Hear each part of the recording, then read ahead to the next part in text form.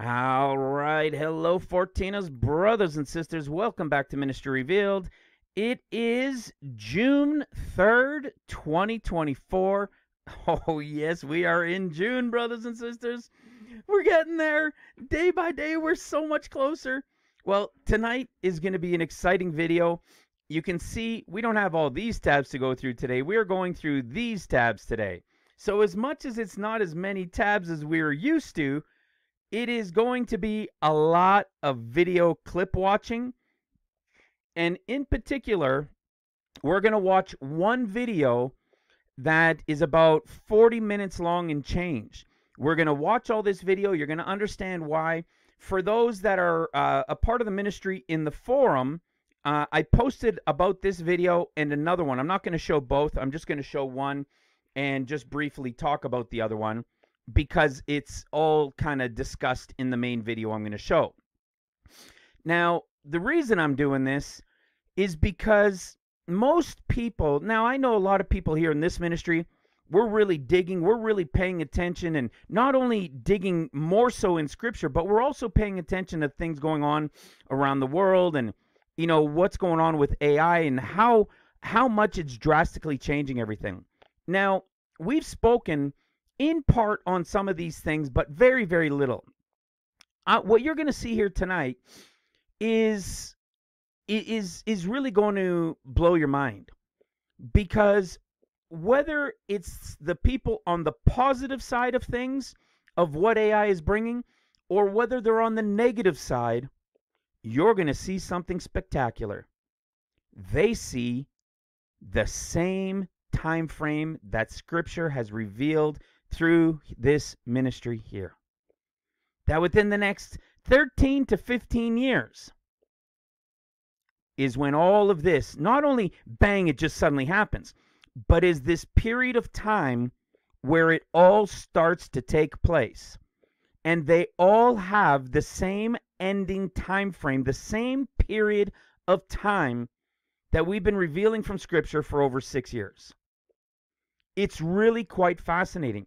But as we go through this video and listen to what these experts, I'm talking about the experts, the ones that are in conferences, the ones that are part of the companies, the ones that are giving talks to Congress and to business leaders and governments around the world. The one guy who I'm going to show the video about, this guy has another video that I'm going to just show you when we get to him, that was even talking to the Saudis. And when you realize what he's telling the Saudis, you think, man, they would have just, they probably all want to dismiss him. They all either want to dismiss him and think there's absolutely no way, we're worth $2 trillion, we're good. They probably wanted to kill the guy when you hear what he says. Because we are right now, because it's already begun since they launched ChatGPT. It's now out in the world, and all of these different companies, small and large, are working on it. Some try to slow it. Some want to speed it down. Some want everybody to pause. It's impossible to put it back in the box.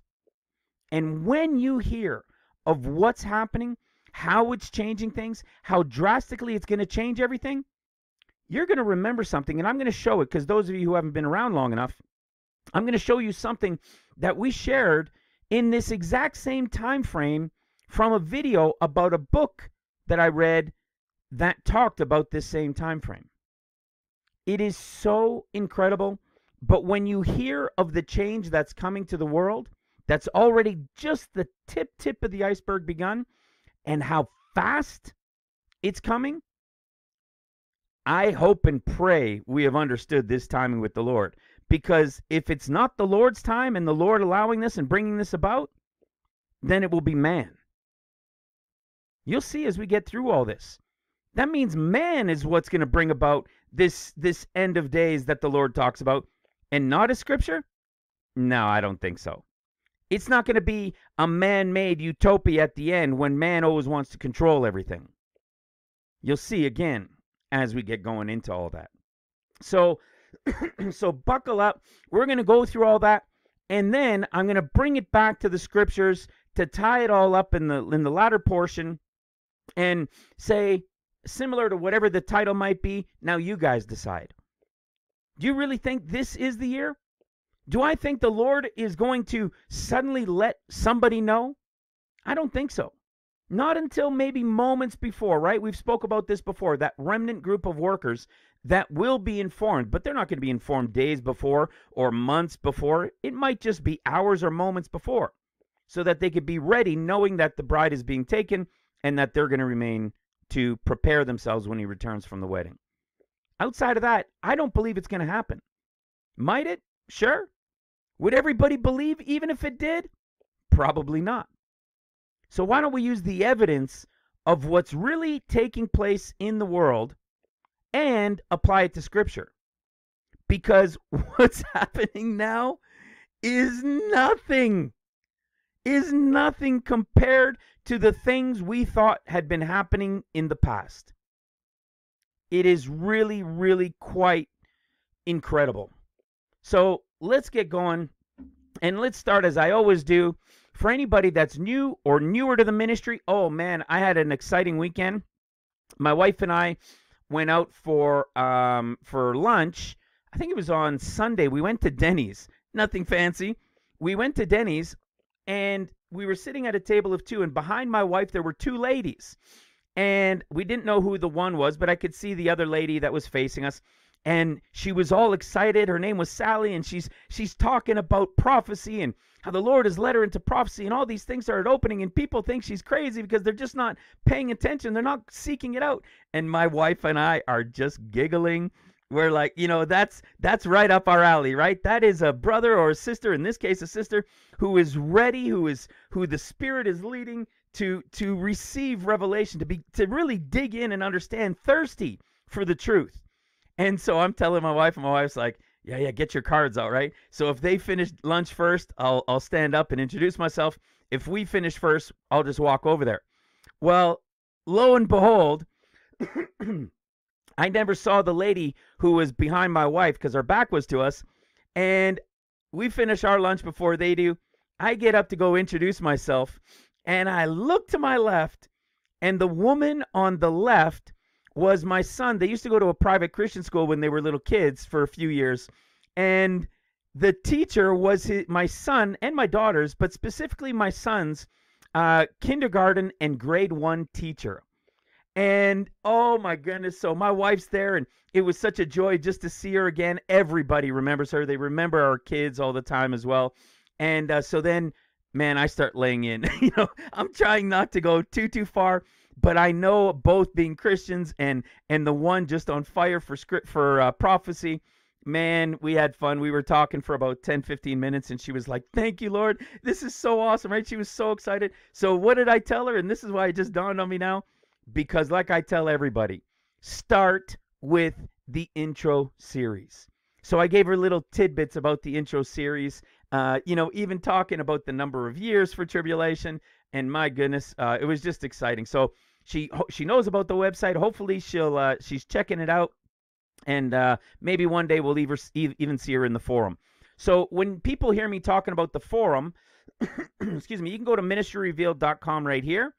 And when you click on the menu, you can just come right down here and click on forum. It'll take a few seconds to sign up, and it costs you nothing. There's over 1,200 people worldwide, and a number of people in there sharing all sorts of things, Bible studies, things they're finding, prayer requests, news, events, all sorts of things going on. So there's two places you can go for the intro series. You can go right here in the playlist, and also you can go to the menu here on the website in the intro page. When you come to the intro page, the first 4 videos are the same first 4 videos that you see on the playlist on YouTube. This one is a 22-minute intro of little insights of what you're going to see in the next 3. Every video is downloadable, a one-click download, or you can just watch it. If there's any study notes like the next one has, you can click on this. The study notes will pop up, and you can print them or download them as well. Everything's free. So This is the second video. It's a 30-minute introduction Bible study to the revelation of what these differences are within the Gospels. We call it who the Gospels are speaking to. You're going to see that Matthew, Mark, Luke, in the end of days, we were told in Scripture the last will be first, the first will be last. Well, we have 3 synoptic Gospels, and John then stands on his own. We have understanding. We've revealed why John stands on his own and why there are 3 synoptic Gospels. And we were told the first will be last, the last will be first. So Matthew, Mark, Luke means Luke, Mark, Matthew. And it turns out that in Luke's Gospel, for one little piece that you'll find in this, is on the way to the cross, Jesus was arrayed in a gorgeous robe, which means white, radiant, beautiful, like a bride, right? In Mark's, he's arrayed in purple, and in Matthew, he's arrayed in scarlet, right? Not because they were colorblind, because there's something deeper going on. And we find this with all of the differences within the Gospels. It turns out they are all prophecy, and we have revealed here dozens and dozens and dozens of them. In fact, once you get through these first 4, you want to go deeper? This one is a 3-hour video just on the differences in the Gospels and how they reveal prophecy in the is to come. The was is from creation to Christ. The is from Christ until the moment of the pre-trib. And from the moment of the pre-trib to the end is the is to come. What was shall be, what is shall be. Meaning you will find the typology of end time understanding in the was and the is that will reveal to you the is to come. And these differences in the Gospels, man, oh man, if you have ever questioned the differences in Gospels, catching something that was different in each one, and you couldn't understand why, you're now going to understand for the first time. You're going to see it be revealed, and you're going to dig into it and understand it. I promise you, it will be so exciting. So when you see the purple and the scarlet, what are tribulation colors? Purple and scarlet. The woman riding the beast is arrayed in purple and scarlet. They're tribulation colors. So you're going to find incredible things like this, and you're going to find out what it starts to mean as well. You're going to find out that pre, mid, and post-trib are all true. That people, there's a reason they can go to Scripture and debate their positions, whether they're pre, mid, and post. How can they do that from Scripture if not all of them are true? The answer is revealed in the Gospels. All 3 are true. And you're going to begin to understand it in this first 30-minute Bible study about the differences in the Gospels. Then what you're going to realize is that the end of days is not a period of 7 years, but of 14 years. It is going to be 14 years long, 7 years of seals, 7 years of trumpets, not 1 year, 1 seal, 1 year, 1 trumpet. They're going to, some will start, some will end, some will continue, some will overlap. Okay, but it's 7 years of seals and 7 years of trumpets. And there's a period called above. That above is a period of 50 days. We've got some incredible videos that really go into the depth of it as well. And then when you really want to understand this more clearly, and you've gone through the first 4, and after you've gone through being able to understand the Gospels better, this is where you will see the revelation of the discourses. Luke's is the 40 days of that 50-day period. Mark's is the 7 years of seals, and Matthew's is the 7 years of trumpets, going from Matthew 24 all the way into Matthew 25 to the end. I promise you, if you've ever tried to understand or desired to understand prophecy before, you've come to the right place. The Spirit has led you. Then you come to the 4th video. This one is a big one. It's about 2 hours and 45 minutes. And just as it says, it's all because of Matthew. Why wasn't what you're about to watch, why wasn't it understood before? For one, it wasn't yet the time of the Lord's revealing. That's one. But 2, it's because everybody for hundreds of years has been taught Scripture from the foundation of the Gospel of Matthew. They only look to Mark and to Luke for little added tidbit of details here and there, because they're looking through the eyes of the is, not the is to come. And so whenever there's a discrepancy, they'll stay away from Mark and they'll stay away from Luke, and they'll just read it from the teachings of Matthew. But Matthew is to Judah. And Judah is the 7 years of trumpets. You see, they've missed the 7 years that belong to Mark, which is the world, the house of Israel, and the Gentiles grafted in, the church that's not ready and watching and diligently seeking the Lord is looking for a Gentile bride. He's looking for a bride who is spotless, who is repentant, who loves him, who's diligently seeking him as Enoch did. That's who he's looking for. He's not looking for a church that's wishy-washy, that's lukewarm, that, oh, yeah, I go to church, well, but don't talk to me about those things. No, I don't want to hear that stuff. That's not what he's looking for. He's looking for a ready, diligently seeking, loving, repentant bride that just wants to be with him. You see, the Mark group is the world that'll be left and the church that wasn't prepared. That remnant portion, that leftover piece, which is like 90% of the church that will be left. And the Luke portion is a period before it all starts that will begin with the pre-trib. You will come to see that the pre-trib happens at the beginning of the 50 days. Then, at the end of the 50 days, it will all begin the 14 years at the Feast of Trumpets.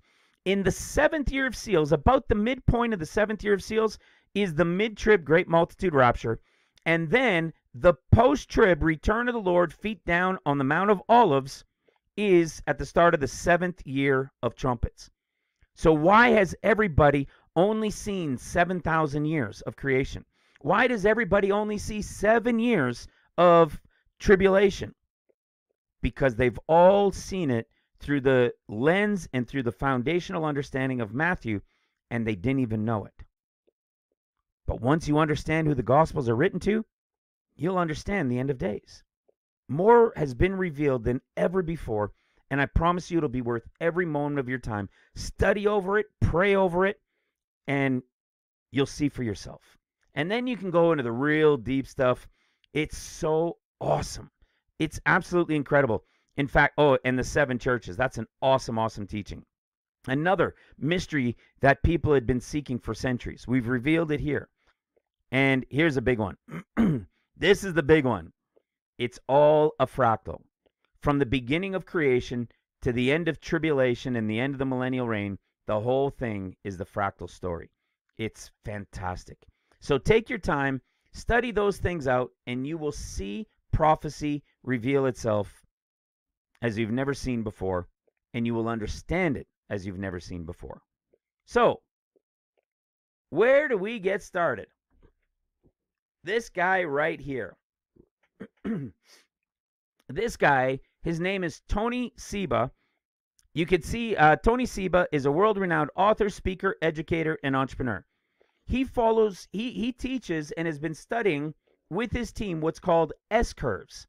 So an S-curve, okay, just like, it starts off down here and it goes up and it does this. Or it starts off up here and it goes down like this.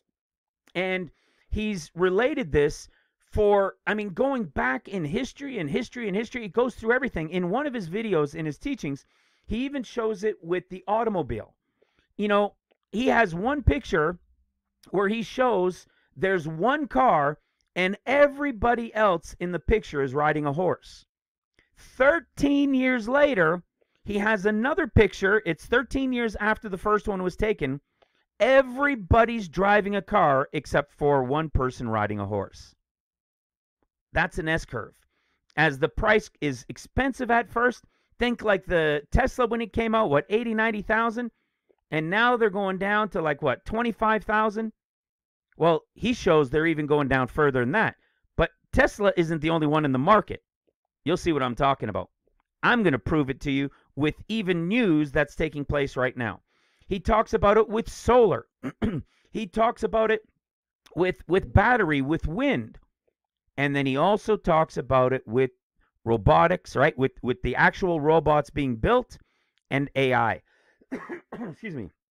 Think about how long it takes to bring about 8 billion or 1 billion people on the earth, to grow them up so that they could be at a point where they could be productive workers in society. It takes 20 years if you had 1 billion born at once. Robots? 1 billion can be made in 1 year. It's wild. And he goes in and he teaches all over the world on these things. So if you want to check him out, this is his channel. So you can see the number of videos I was watching on it. This one right here, The Great Transformation, is the one I was going to show you right here. I'm not going into this one, though. He's talking to Saudi Arabia and a bunch of Saudis about how long it will take before their oil needs for the world are obsolete. Done. Gone. Finished. You see, I was buying into some of this new stuff.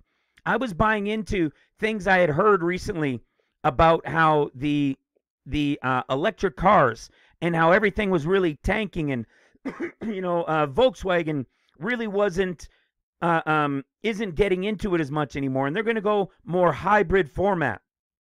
Nope. It wasn't true. If you dig behind the story, you find out more in detail why they're not doing it. And it's because they were losing at least $20,000 per car if they were selling them at $35,000. Excuse me. But they have no choice but to lower the car prices. So they're trying to stay out of it for as long as they can, because the bulk of all the minerals that are needed in known reserves on the earth are in China. They're in China. It's really incredible. And when you see the prices that the vehicles are coming into America soon from China, what the prices are, you're going to say, oh my goodness. It's the whole reason Biden added 100% tariff on vehicles coming from China. And even with the 100% tariff, they're cheaper than the cheapest Tesla's about to come out. It's incredible. It's absolutely incredible. And I bought into it because of what others, some big companies and big corporations were saying. But the reasons they're saying it is because they're falling behind the 8 ball. They're all falling behind. And they're going to be wiped out. Everything, brothers and sisters, over the next 14 years. Yep. Everything that we know, as they've been telling us, everything is going to change. This AI is going to be drastic. Now, again, please understand, I'm not saying this to put a fear in you and to get you all riled up in this. I have studied these things. I've spent time. I've watched these teachings. I've gone into the things they've said. I'm going to show you some of the clips proving that the things that he taught on, that he explained for the last 10 years, and the things that he explained 15 years ago that have already come to pass, that he said would happen in 10 years, they're happening just as he had said. Everything is changing, guys. It's real, it's true, and corporations all over the world are going to be gone. Multi-billion-dollar corporations will be gone. My wife works for one of the biggest ones in Canada. Trans-Canada Pipeline used to be called, what was it? I think it used to be called Trans-Canada Pipeline. Now it's called TC Energy. And they're all oil and gas. It's not that it's just all going to go away at once. It's going to be a steady progression of it all going away at once, or of it all going away. What on earth? What are people going to do? What do they tell us? Well, Elon and everybody, and all of these guys talk about, and we've mentioned it in the past, that there's going to be a universal basic income. Brothers and sisters, I want you to know right now, that universal basic income that's coming is going to have strings attached. And those strings will be the coming mark of the beast. Do you see how this ties together? How all of this is perfectly aligned? It looks like when you really dig into this and you study this, you think, oh my goodness. It almost sounds like it's the end of days, that man, through the enemy, is bringing about this way himself. Do you think that's going to happen? Do you think it's going to be man that's going to bring it about? And at the end of about 14, 15 years from now, it's going to be a utopia for the world? And nobody will have any work and they'll be able to go into their own creative ways of things? Or do you think there will be those controlling the whole show and all of this stuff would be controlled? Of course. Which means what? This is why, as much as it made me like intense and tense in studying these things, the excitement was realizing what this was telling us. It really has begun. And they all, from a positive side or a negative side, are both saying we have 13 to 15 years before all of this is now full-fledged, finished, and it's either a utopia or the robots are coming after man. That's their summation of the end of 13 to 15 years from now. The summation is we're all going to be living in a utopia type life, in a free energy, because everything, the prices will drop on everything. Everything will drop. Everything. So everything will get so much less, like pennies on the dollar, for energy, for all of it. Or the robots will be hunting us. And both have the same time frame. And here we've been saying the last year, 2024, everything in Scripture is pointing to 2024. Here's the website and the team this Tony Skiba has. He talks about it with wind, solar, battery energy, because all of these things, you're going to hear how they've dropped. And everybody laughed at him 10 years ago when he was saying they would drop 80 to 90% within 10 years for solar and the cost of solar. And guess what? It dropped 82%. Right in the time frame. So now this guy, people are coming to him and he's giving talks all over the place. And he has been for a while, but now it's really broken through because he did the same thing for the electric vehicles.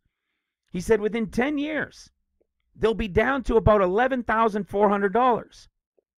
I'm going to show you from when he said that a year ago, they're now even coming out cheaper. He shows it with food.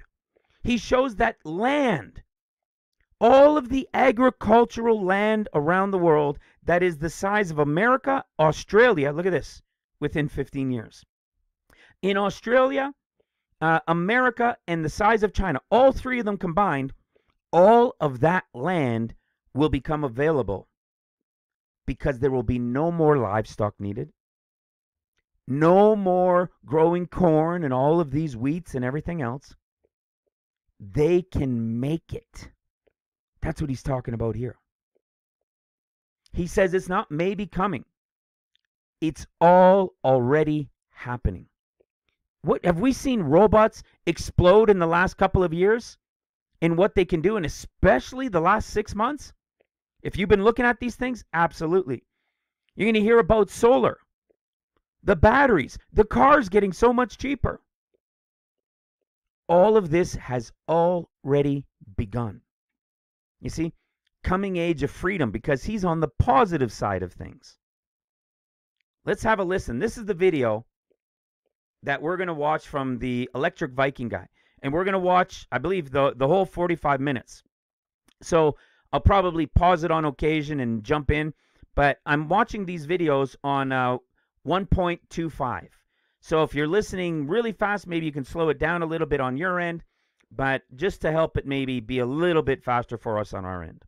So let's have a listen. We've all been wondering what's going to happen over the next 10 or 20 years. I mean, if only we had a crystal ball. What will happen? Well, Tony Seba and Rethink X have just told us. Now, Seba has made many predictions which have come true. And people thought they were crazy. They thought they were just absolutely mind-blowingly insane until, wow, funny enough, it happened. So if you want to know what's going to happen over the next 10, 20, even 30 years, well, Tony Seba has just told us. Now, insanely, this information has been up on the internet for a couple of days. And almost no one has even noticed.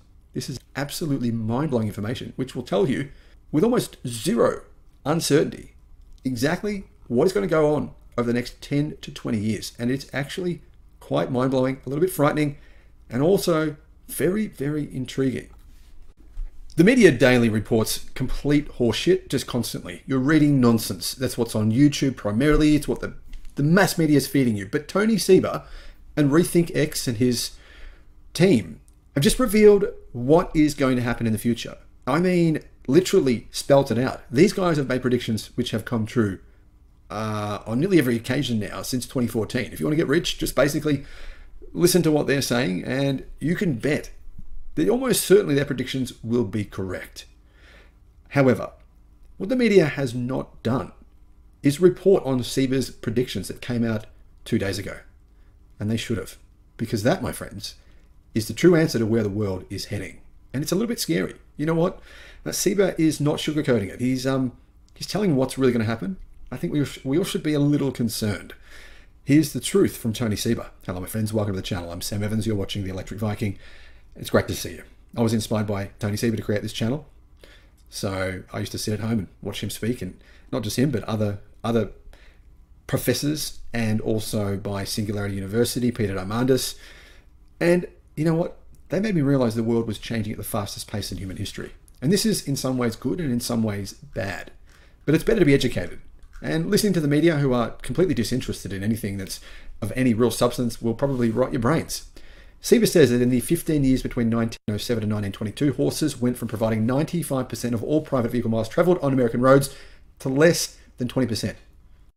With Wayfair, finding your style is fun. Grab any chair. Doesn't matter if it's your outdoor style or not. We'll have to deal with some of those. 95% to less than 20% in a very short space of time. In areas like New York City, which led to the adoption of automobiles, the disruption of transportation was swift and transformative, as shown in these images. Automobiles, within only 13 years, basically completely replaced horses in major cities. The disruption of horses by automobiles in the 20th century followed a characteristic pattern that we have seen throughout history, says CIBA. Adoption of the new technology follows an S-shaped growth curve, while abandonment of the older technology collapses accordingly. Together, these form what Rethink X calls a disruption X curve. Disruptions of all kinds follow this same pattern. Elon Musk is talking about this lately. CIBA has been mentioning this, and it seems like people just aren't listening. We are on the cusp, says CIBA, of a new disruption. Physical labor performed by humanoid farm robots. This time, we are the horses. We are about to be replaced. Now, I've Googled this on Reddit. There's people talking about this stuff on Reddit. They're all saying, don't worry, you'll be able to be retrained and you can just do a different job. No. Yeah, that has happened for the last 200, 300, 400 years. You've been able to be retrained. New machines come in and people work out how to use those machines, and that's not going to happen this time, says CIBA. You should be very concerned. You should be investing everything you can right now. Just as internal combustion engines gave automobiles the capability to disrupt horses, a convergence of technologies that together create what we call a labor engine is what gives humanoid robots the capability to completely disrupt human labor. The critical disruptive components of the new labor engine include sensors, cameras, tilt sensors, pressure sensors, microphones, accelerometers, every kind of sensor you can imagine, and they are remarkably cheap.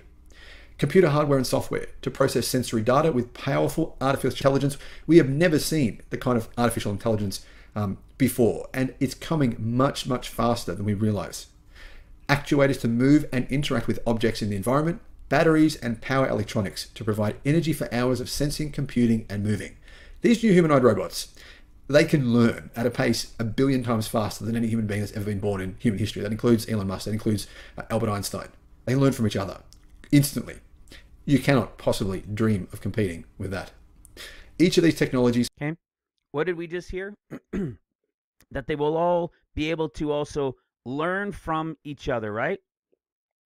You guys might remember one video clip. I'm going to show just the starting portion of this, because they learn from each other. So this is so fascinating and scary, because as soon as it's learned, the other ones know it, right? If they're in that same network of within that company, then they all know it instantly. So check this out. You guys might remember a part of this. I've shared this. I believe I shared this in the past. We'll listen to the first. We'll listen to about 5 minutes here, and then the rest will be for the latter portion. Why does the subject matter that we're about to talk about matter to the person that's just clicked on this podcast to listen? It's the most existential debate and challenge humanity will ever face. This is bigger than climate change, way bigger than COVID. This will redefine the way the world is. So if you've ever liked any of the videos we've posted, if you like this channel, can you do me a quick favor and hit the subscribe button? It helps this channel more than you know, and the bigger the channel gets, as you've seen, the bigger the guests get. Thank you and enjoy this episode. Why does the subject matter that we're about to talk about matter to the person that's just clicked on this podcast to listen? It's the most existential debate and challenge humanity will ever face. This is bigger than climate change, way bigger than COVID. This will redefine the way the world is in unprecedented shapes and forms within the next few years. This is imminent. The change is not, we're not talking 2040, we're talking 2025, 2026. Do you think this is an emergency? I don't like the word. It is an urgency. There is a point of no return, and we're getting closer and closer to it. It's going to reshape the way we do things and the way we look at life. The quicker we respond, proactively and at least intelligently to that, the better we will all be positioned. But if we panic, we will repeat COVID all over again, which in my view is probably the worst thing we can do. What's your background, and when did you first come across artificial intelligence? I had those two wonderful lives. One of them was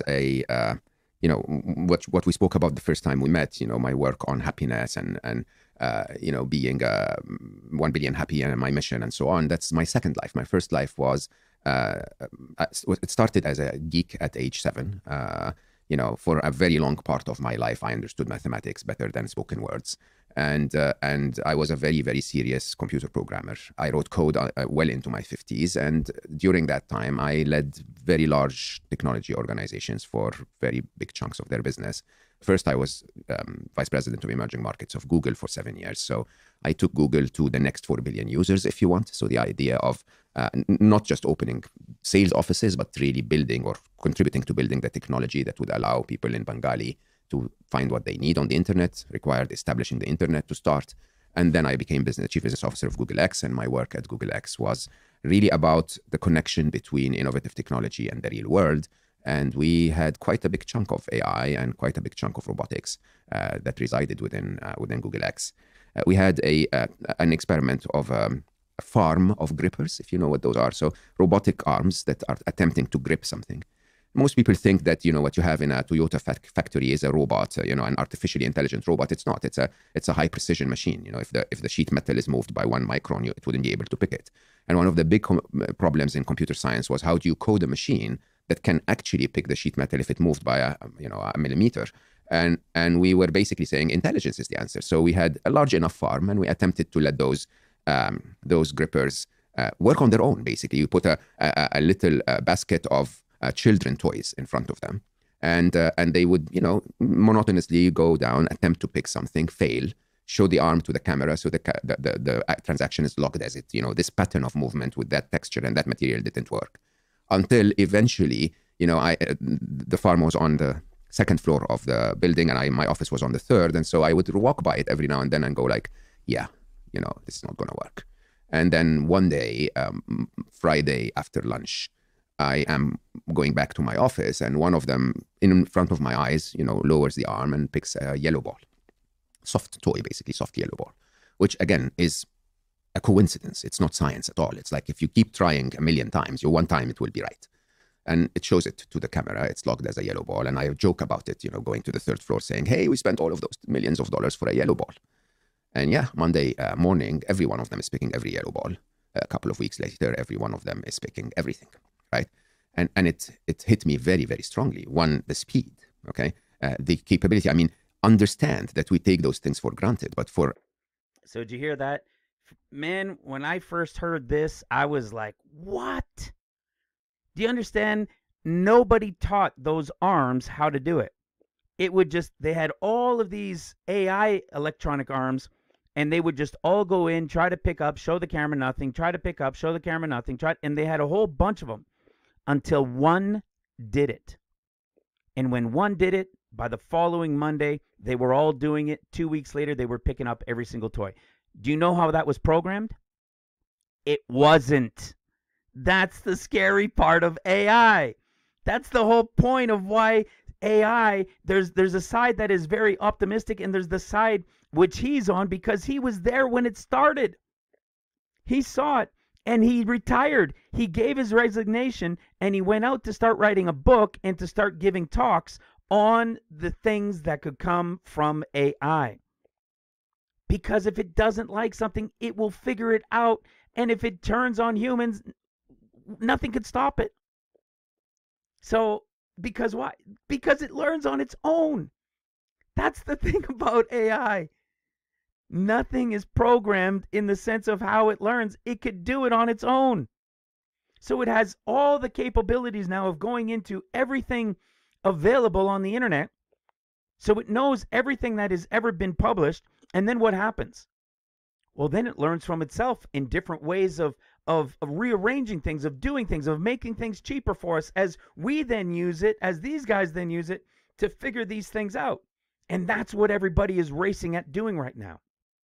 Making these things cheaper, accessible, lowering this. Everything goes down so cheap.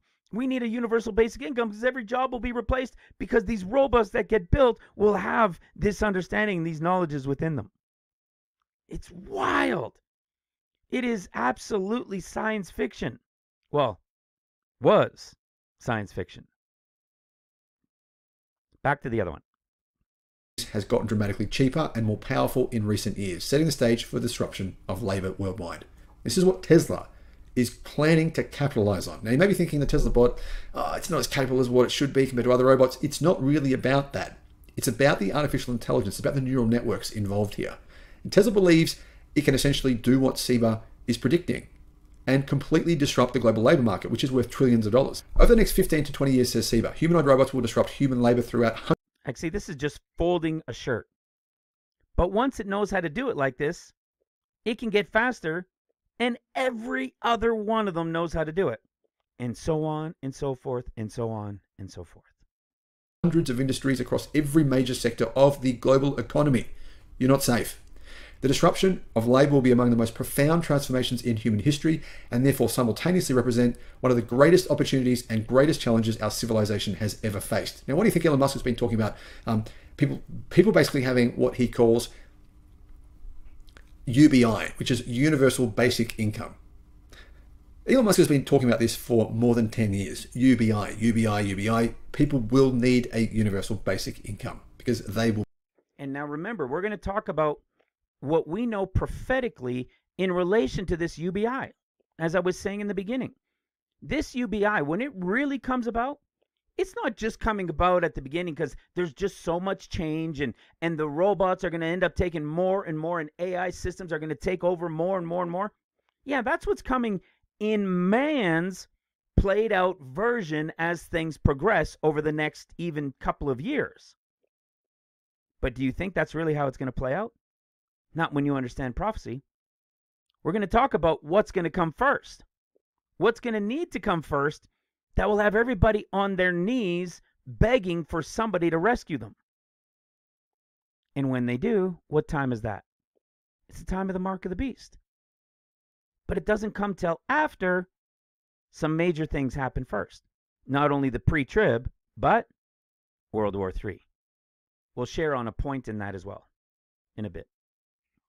Will be, well, replaced or displaced. SIBA says that the humanoid robot labor disruption is inevitable. Throughout history, every time technology has enabled a 10 times or greater cost reduction relative to the incumbent system, a disruption has always followed. Each dollar spent on an automobile or an LED light bulb or a digital camera delivers more than 10 times the utility of each dollar spent on a horse, incandescent bulb, a film camera, respectively. For millennia, these and hundreds of other disruptive technologies have driven sweeping transformations across every aspect of human life. Put it very simply, the cost investment to build a human robot in the future will be a fraction of the value it can provide. Basically, building, say, a Tesla bot might cost Tesla $10,000 US, but that bot could create millions of dollars in value. It doesn't call in sick to work. It doesn't complain. It learns every day from every other robot working on the factory floor in every factory, possibly for that brand worldwide. It can work 24 hours a day. It doesn't need to sleep. Humans cannot possibly compete with this technology. Today we are on the cusp of the most profound disruption of human labor since the advent of electricity and combustion engines over a century ago, says SIBA. As in many markets, there will be high-end and low-end humanoid robot offerings once deployment begins in earnest. For the purposes of illustration, says Seba, consider a humanoid robot with a total lifetime cost of $200,000 that works 20,000 hours before decommissioning. Its labor cost would be $10 per hour. Even at this very high cost point, humanoid robots are already competitive with human labor in a substantial fraction of the global economy. In reality, lifetime costs of humanoid robots are likely to be far less than $200,000 right from the start. Tesla is saying that they plan on selling a Tesla bot, literally for the price of a car, and that's a lot less than $200,000. Seba says that humanoid robots will enter the market at a cost capability of under $10 an hour for their labor, and they won't get tired, on a trajectory to under $1 an hour before 2035 and under 10 cents per hour before 2045. Could anyone, Crazy. even in the third world, I mean, even in the developing world, compete with a humanoid bot that works out of 10 cents or less per hour? This is what Seba is predicting. He's saying that basically we have 20 years left before it's game over for humans. He's even saying that we don't really have 20 years because on a trajectory to under $1 an hour before 2035. Now, Seba has gotten most of his predictions right. He's even been a little conservative. If he's saying 2035 under $1 an hour, I mean, even if he's off base and it's $5 an hour, can you compete with that? Are you willing to work for $4 an hour and work harder than a robot and not complain and not get paid union fees and all this stuff? I mean, honestly, if this is true, and I suspect it is because this is Tony Seba we're talking about, then I don't know what I need to do. I need to do something because a robot will replace me too. This alone makes the disruption of a substantial fraction of human labor inevitable. Seba says that humanoid robots will work more than 3 times as many hours per week as a person in any conditions, dangerous conditions in particular, without vacations, without illnesses, without complaint, for a total of perhaps 7,000 hours per year. But at the same time that costs are falling, capability will grow. At first, he says, humanoid robots will only be able to perform relatively simple tasks. But with each day that passes, their capabilities will grow until by the 2040s, they will be able to do virtually anything a human can do and much, much more. A bit like being, for example, a doctor and an engineer and also a teacher in the one person. There's probably a few people that can do all those things, but not very many. I actually used to sell apartments for $9.45 an hour. I had a wife and 2 kids that I had. Seba says, remember that humanoid robots today are the most expensive and least capable that they will ever be. He's right. I mean, tomorrow they'll get better and cheaper, and the next day, and the next day. Humanoid robots are what Rethink X calls a disruption from below. Initially, they will be cheaper per hour than hiring a human worker in many regions, but also less capable, slower, less competent, less adaptable. We have seen disruptions from below many times before, such as digital cameras. It's true, digital cameras did kind of suck at the start, didn't they? And the response from incumbents to predictable. They mock the new technology. I've seen this on Reddit. They mock it, they are, for being lower performing while ignoring the rate at which the new technology gets better and cheaper. See, this is exactly what I was talking about in relation to the automobile industry. A lot of them are just mocking it, saying, oh, no, it's not going to happen. You know, there's not enough charging stations. There's not enough this. There's not enough that. There's not enough power. What about enough electricity for the grid to be able to handle all of these things? And so a lot of them will say, oh, it's just never going to happen, and they're going to be left behind. They'll be the blockbusters, right? They'll be those that didn't switch in their when cameras were flipping over, all of these types of things, right? The old record player type thing. And they'll just be these things that we like for little fun things that we've done in the past. That's essentially what he's talking about on a scale of everything. Wild. It is too late to respond and they face collapse. It's a little bit like what people have done with electric cars. They mocked them. They said they were golf carts. Well, look what's happened. Seba said, and in fact, in relation to the power and the renewable energy, in relation to the vehicles, the EVs, I watched an incredible video, documentary type style video on Norway. I'm sure I know we have brothers and sisters from Norway here in the ministry. What Norway has done over the last century is beyond anything any other country has done for its citizens, for a sovereign wealth fund for every man, woman, and child, because of its oil and gas reserves and how it established it. every man, woman, and child has a net worth in the government because of the revenues that it generates of $295,000 US dollars for every man, woman, child. It caps how much it could use at 3% of this fund.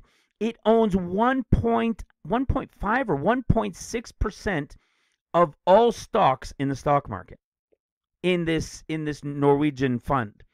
And what they've done is they have dams that were built, many, many decades ago, and they're now harnessing solar and wind, especially wind because of where they are, to power their entire nation so that they continue to just sell all their oil and gas and everything else.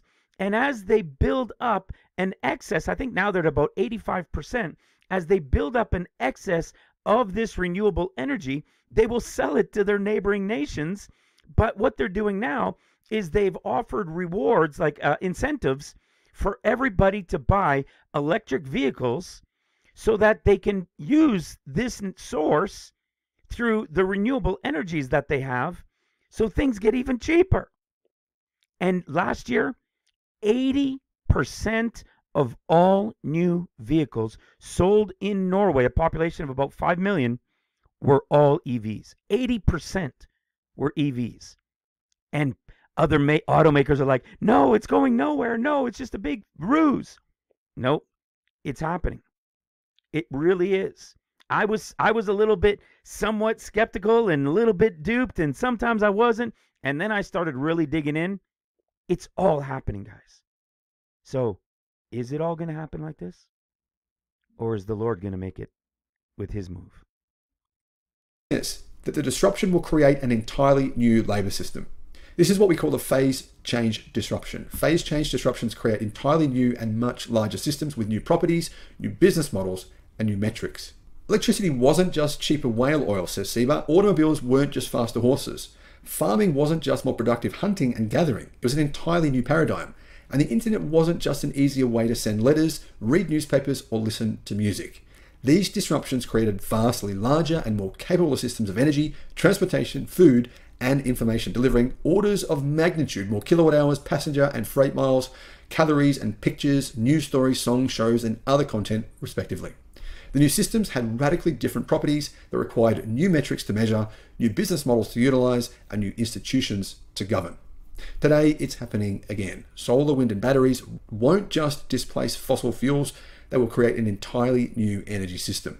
Autonomous electric vehicles won't just displace combustion engines, they will create an entirely new transportation system. Precision fermentation and cellular agriculture won't just replace animal agriculture, they will create an entire new food system. And humanoid robots won't just displace human robots or human jobs.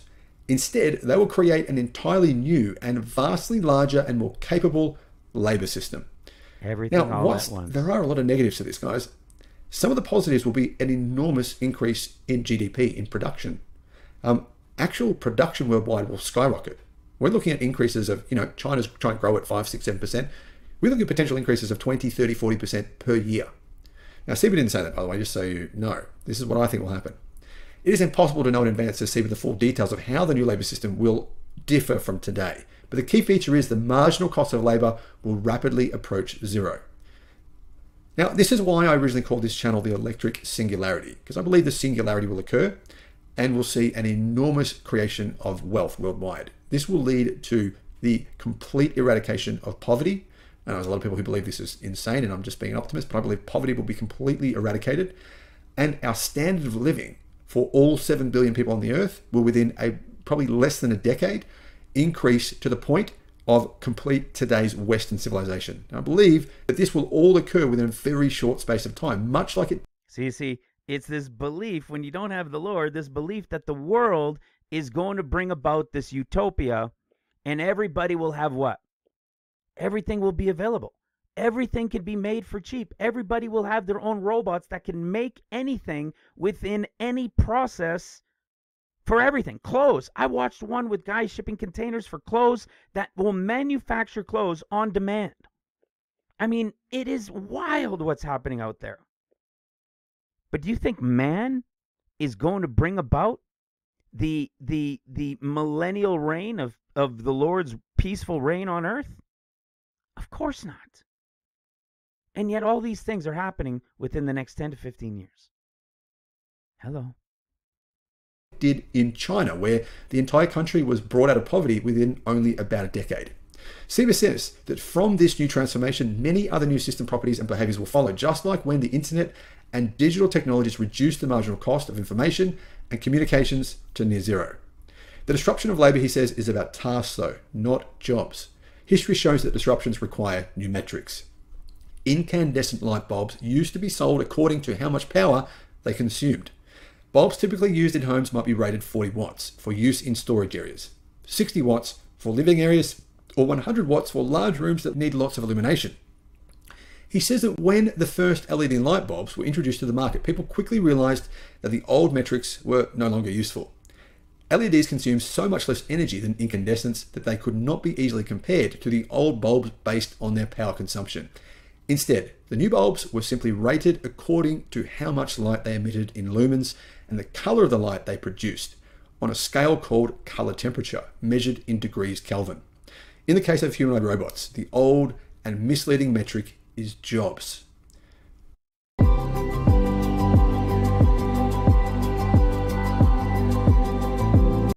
And I think it's a little bit like what Jim Rohn says about the perception we have of what we do. We believe that we are paid based on an hourly wage or a salary, but actually we're paid based on value. So this paradigm will change to the perception where everything will be done based on value. Most jobs involve much more than performing a single task, he says. They typically entail responsibility for a range of tasks, each of which requires a different amount of training, experience, and skill to perform. They often come with complex contractual obligations on the part of both employer and employee, and they are deeply intertwined with an individual's career, identity, and even their community and culture. So long as humanoid robots are not sentient, they will not have jobs. They will only perform tasks. The disruption of labor with all of its world-changing implications can therefore only be understood with tasks as the correct unit of analysis, and tasks per hour per dollar as the corresponding cost capability metric. In the beginning of the disruption, the tasks a robot can perform will be narrow. The hours it can work within its useful operational life before decommissioning will be limited to just a few years' worth, and their upfront costs will be fairly high. But each of these elements of their key cost capability metric will improve rapidly and substantially over the next 10 years. Do you remember the original phones? Massive bricks, huge things. Compare them to how expensive they were. They were thousands of dollars, meaning in probably today's money, they were more than $15,000 to $20,000. Well, look what we have today. Things changed drastically. As a result of all of these changes, Sieber says that all products and services will get cheaper. He says labor is an essential input into every link of every supply chain, of every product and service across the entire global economy. That means as the cost of labor falls, so will the cost of everything else. This would hold true as humanoid robots are deployed at scale, even if the cost capability of humanoid robots will also be improving at the same time and dramatically as deployment proceeds. This will only amplify and accelerate the dynamic of universal cost reduction. We must expect and plan for a sweeping tide of supply-driven, not demand-driven, deflationary pressure across the entire global economy as a function of the disruption of labor by humanoid robots. Now, what does this mean? Well, everything is going to get better. All products drastically better. We probably think, smartphones, they're amazing today, but they're nothing compared to what they will be. Cars, aeroplanes, drones, everything will be much, much better than they are now. You can't even imagine how good things are going to be. The quality of virtually all manufactured goods will tend to improve, he says, because the limits of skill and attention to detail that apply to humans do not apply to robots.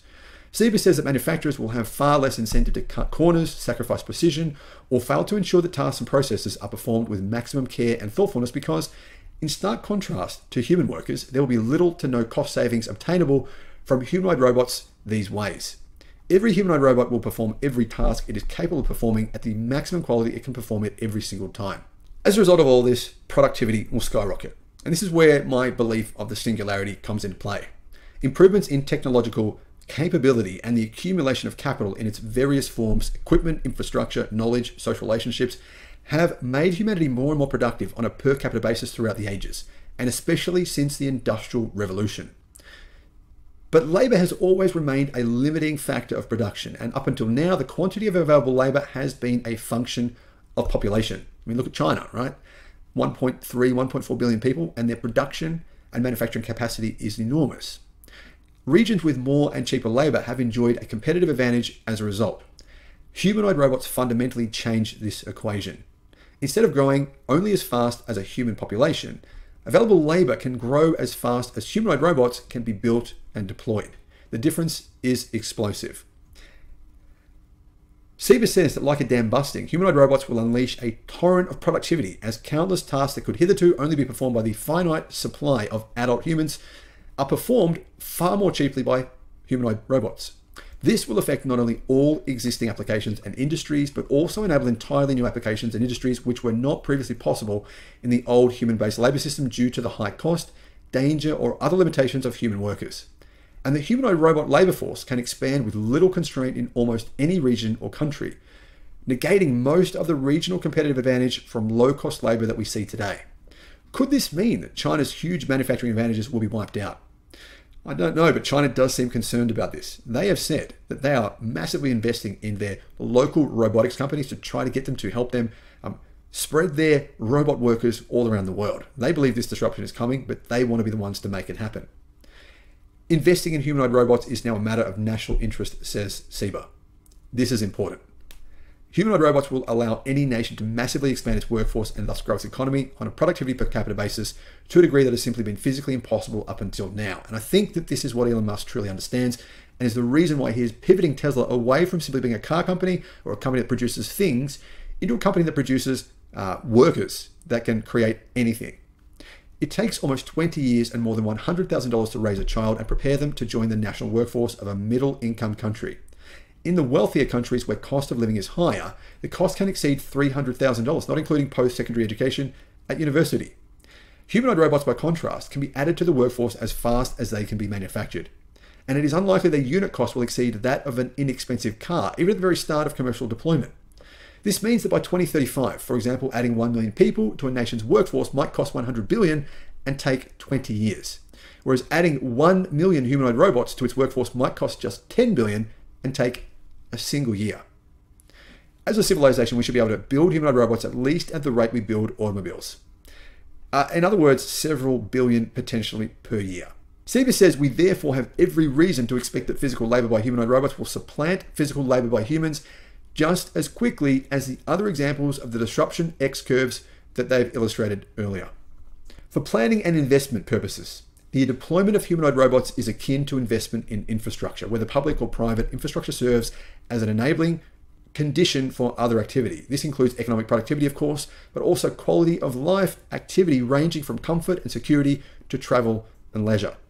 Nations have historically made enormous investments in basic infrastructure, and we ought to expect this for humanoid robots as well. And just as investments in road and electrical infrastructure recursively enabled their own further deployment, so too will humanoid robots. But here's the thing. This could potentially enable small nations that haven't previously been able to compete a huge possible advantage. The greater a nation's productive capacity is, the greater is its ability to remain economically self-sufficient. In the past, this was only realistic for populations with a large resource base. But a large robotic workforce combined with the disruptions of energy, transportation, and food, even the smaller nations would be able then to become far less dependent upon foreign trade. Whether the option for isolationism would have benefits or detriments to international relations, he says, remains to be seen. But there is some interesting challenges to national security. Today, says Sieber, the size of a nation's army can only be a subset of its population. In the future, nations and non-state actors will be able to raise humanoid robot armies that are larger and more capable than today's largest armies, regardless of their own population size. Could there be? That's always a great point to remember too, right? Not only all of these things that are going to change everything for life, and it's already begun, and everything all at once is going to change, but what about these robots being used for military? Not the slow one like you see here. With every day, it gets better and stronger, and all sorts of companies and countries are making them. Do you think that's really going to continue? And it'll just be humanoid robots all over the world and battling one robot against the other, nation over nation? I don't think so. And the robots are being built right now. So again, how much time could we possibly have left?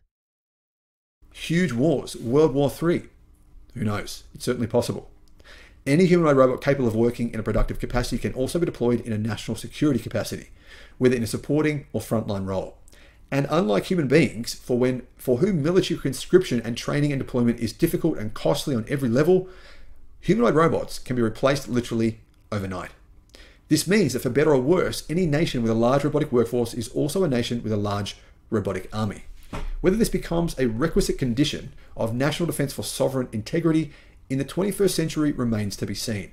But the fact that humanoid robots have clear and unequivocal military implications cannot be ignored.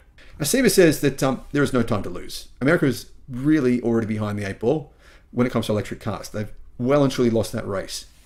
But they cannot afford to lose this one.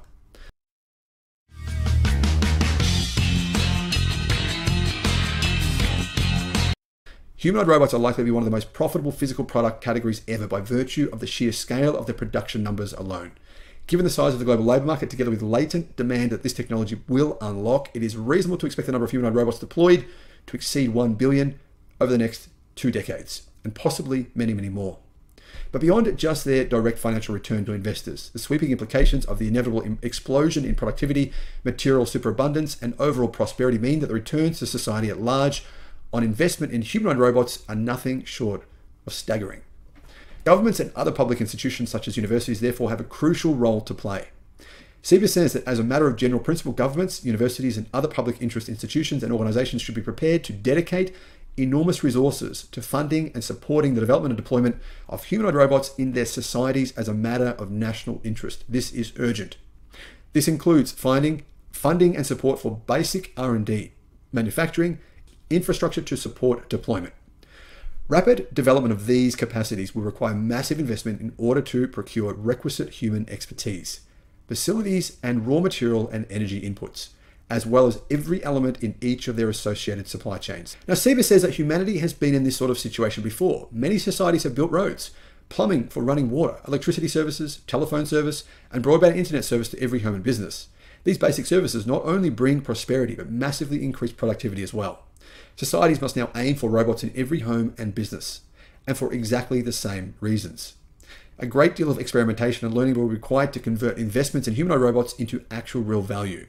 Testing zones that resemble factories, hospitals, and even outdoor urban areas where robotics companies can engage in high learning rate, low risk to humans experimentation are needed urgently, just as test tracks were for autonomous vehicles. Incentive programs of all kinds should be trialed to encourage adoption of the technology and experimentation at every level.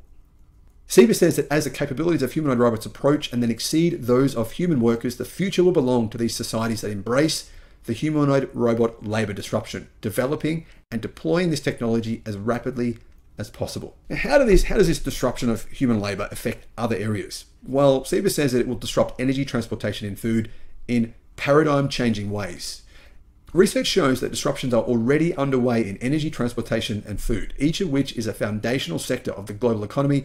Adding the disruption of labor by humanoid robots to the mix will be like hosing gasoline on an already roaring inferno by making all goods and services cheaper, higher quality, and generally expanding productivity at large. Humanoid robots will only accelerate the deployment of each of the constituent technologies behind the other 3 foundational disruptions as well: solar power, wind power, and batteries in the energy sector, electric autonomous vehicles in the transportation sector, and precision fermentation and cellular agriculture in the food sector. So what does this mean for human beings, for us? Well, CEBA says that humanoid robotics will massively increase prosperity and thereby make every major social, economic, geopolitical, and environmental problem much more solvable. This is an optimistic viewpoint, and I agree with him. Industrialized countries are undergoing massive demographic changes.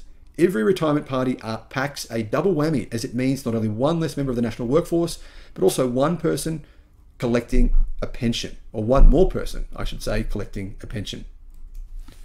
Countries are seeing rapidly aging populations, declining labour forces, and in some cases, a falling population. In response, governments are trying to stake baby booms in their own populations and trying to attract skilled immigrants from other countries. Meanwhile, climate change threatens to destabilise communities and regions across the globe by shifting rainfall patterns, inundating coastlines, exacerbating storm and flood risks, and altering the suitability of land for agriculture, among many other impacts. Formidable challenges abound, from housing shortages and rising demand to medical services to water and resource shortages to civil strife and even war. Problems, whether natural or human-made, are inevitable and they're unavoidable. The key to overcoming them is and always has been prosperity.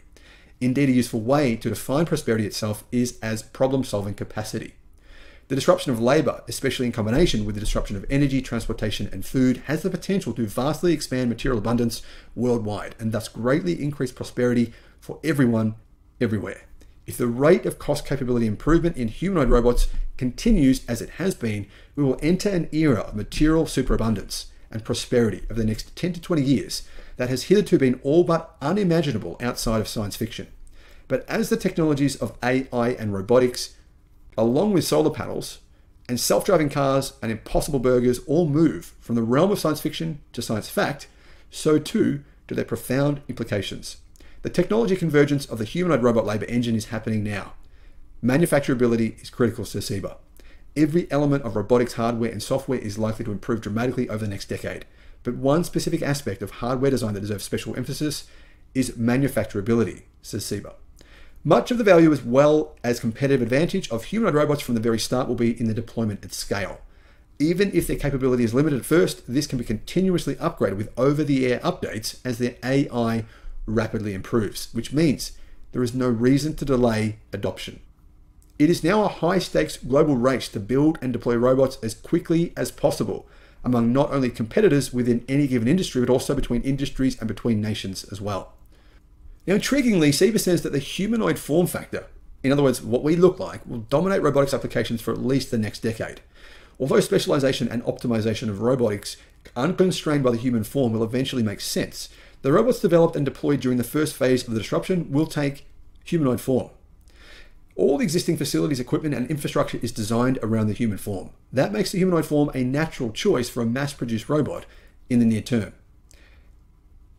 In the early stages, says Seba, of the disruption, the capability of AI driving the robots will still be immature.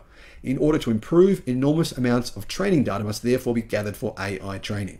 The humanoid form is a clear choice for facilitating large-scale data gathering because humans themselves can facilitate the collection of the data.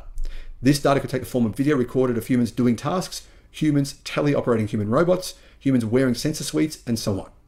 All within human-centric environments using human-centric tools. And we saw in Tesla's latest video with their bot, the person, the engineer in the video, was showing the robot what to do, and the robot was actually copying the human. So this is what Seba is saying is how it will happen at the start.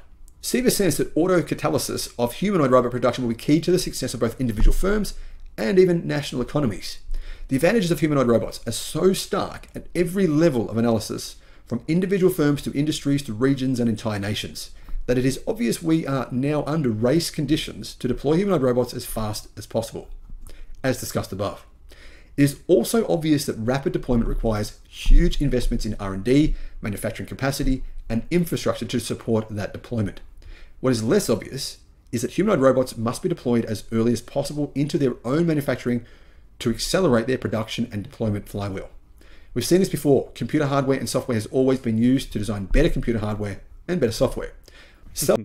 Develop the computers, build them faster and as good as possible so that we can put the computers in the development program to build themselves even better and faster.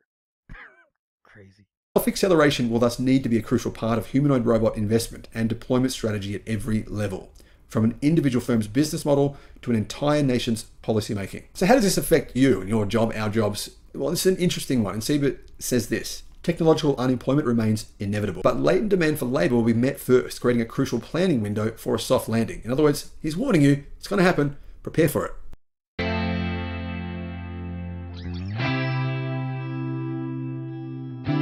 The demand for labor vastly exceeds the available supply.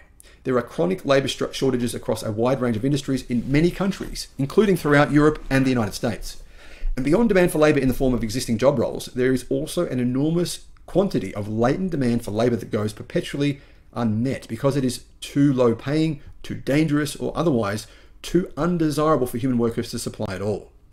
Moreover, history shows that although capital in the form of facilities, machinery, and knowledge have substituted and thus displaced labor time and time again, labor has nevertheless evolved to remain complementary to that capital.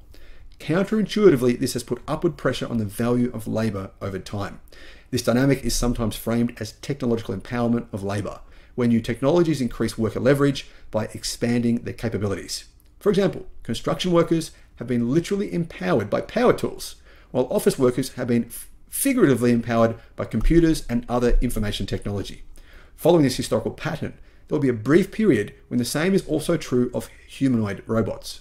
In the near term, perhaps a decade or so, humanoid robots will be largely deployed to meet demand for labour that is currently going unmet by humans, as opposed to directly displacing human workers from jobs they currently occupy.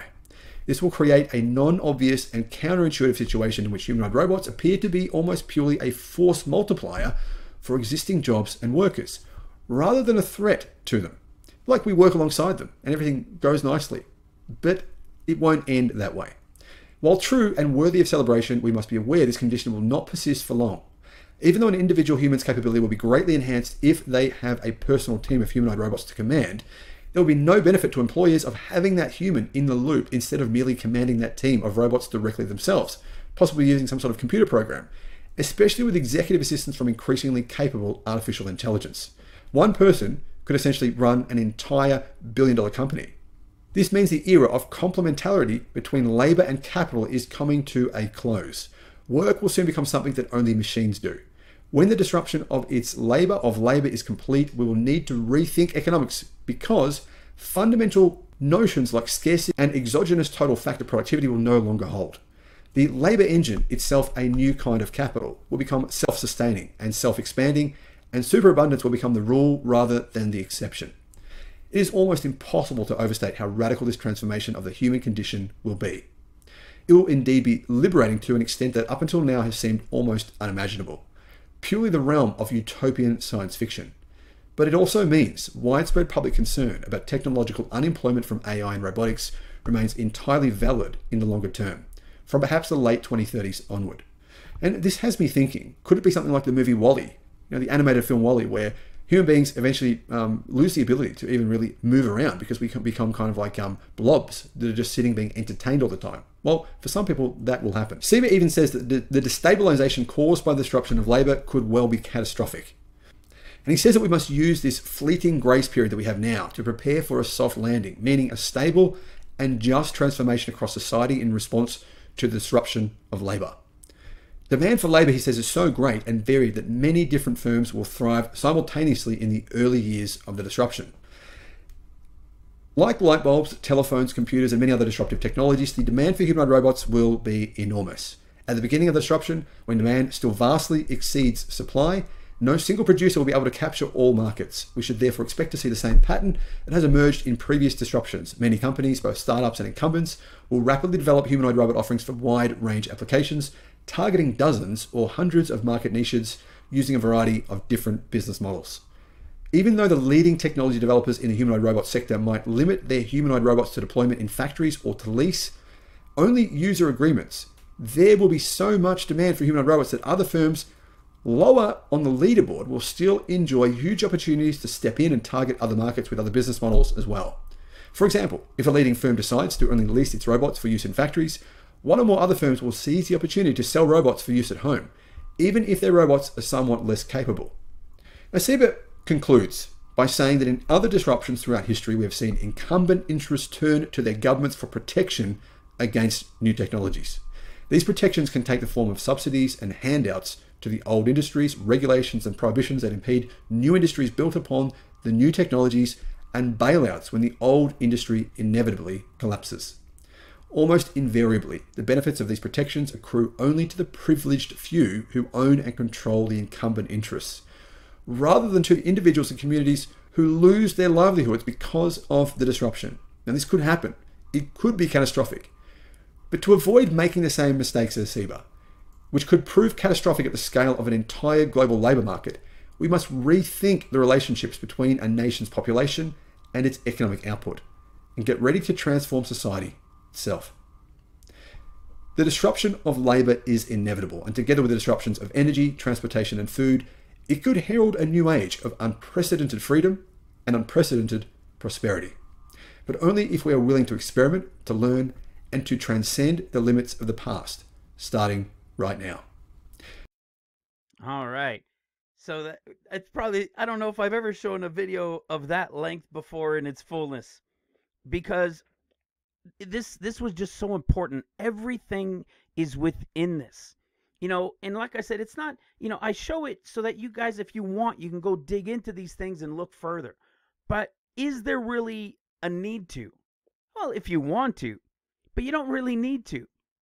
Because what you're going to see, and as we continue to go through this tonight, I believe what we're seeing is an incredible confirmation of the season and time that we are historically, globally in, and not just as a ministry watching and praying, although that is the key. But by stepping out a little bit and going into the depths of what's really going on behind the scenes around the world, what's really taking place, man, it doesn't get any more clear. You go watch this video and some of the other ones where Tom Seba is talking, and he shows these S charts and everything. I'm telling you, it is already started for them. Listen to this. He didn't talk here in this one in relation to, the car prices and so forth. But if you go watch this one, he talks about it. He spoke first about how solar back in 2014, he wrote an article, or 2011. He wrote an article in May of 2011 that solar, as I said earlier, would drop 80 to 90% within the next decade. Everybody laughed and scoffed at him. What happened? It dropped 82%. When Teslas and the electric vehicles started coming out, they were 80, 90,000. He said within the next 10 years, there'll be about 11,000, 12,000. Or I think he even said like 11,400. And when we look at, and we pay attention to what was just said in the last video, in this one, we see that that the U.S. is far behind other competitors in relation to the electric car. And that's really because of China. They're really behind China in all of this.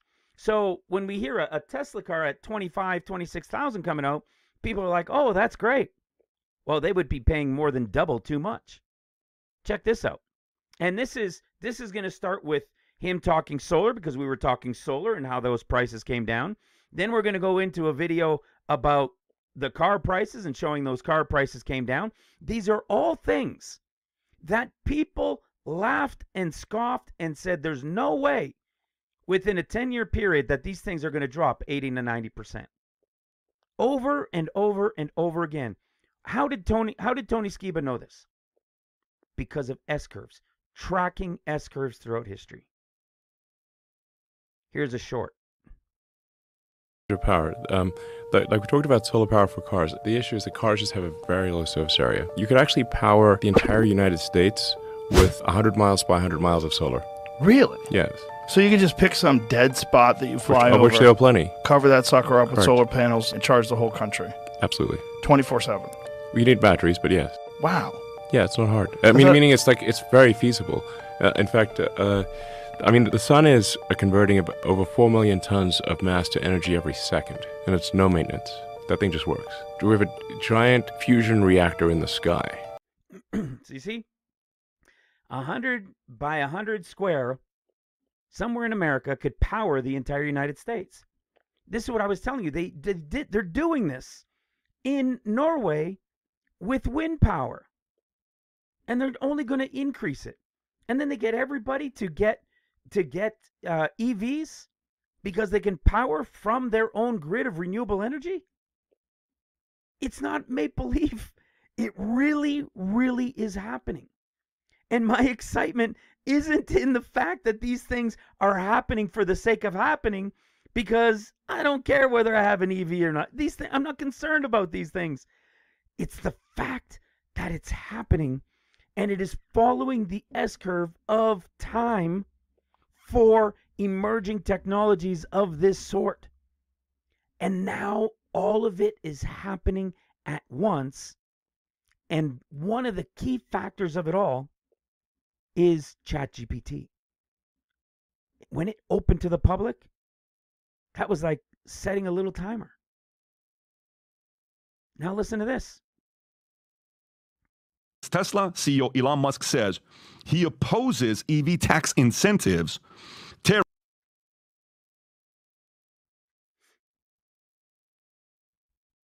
Tariffs on Chinese EVs. Why would he say such a thing? Let's go through it. Rob, is this a video? Yes. Go ahead and play this clip. Go for it. In favor of no tariffs. I'm also actually in favor of no tax incentives for EVs, but provided that there are also the tax incentives for oil and gas must also be eliminated. So I'm in favor of no tariffs and no incentives for electric vehicles or for oil and gas. And if they're all taken away, I think that would be for the best. So it's back to what you were saying about truth. You want the truth of the price? I think generally things that inhibit freedom of exchange or distort the market are not good. Okay, you're saying that, right? Now keep this in mind. Tom, while he's saying this, talking about the EV market, just 10 years ago, you know what America's tariff was on anybody trying to sell cars in U.S.? So think about BMW Germany. Think about Toyota Japan. Think about China trying to sell a car here, right? Okay. What do you think the tariff was? Do you know the number on this? What year? 10 years ago. Pre-Trump. 23%. I don't think it was a tariff. There is a tariff, but what do you think the number was? Very minimal. Give me the number. 5%. 2.5%. Yeah, I went crazy. Trump took it from 2.5% on China to what?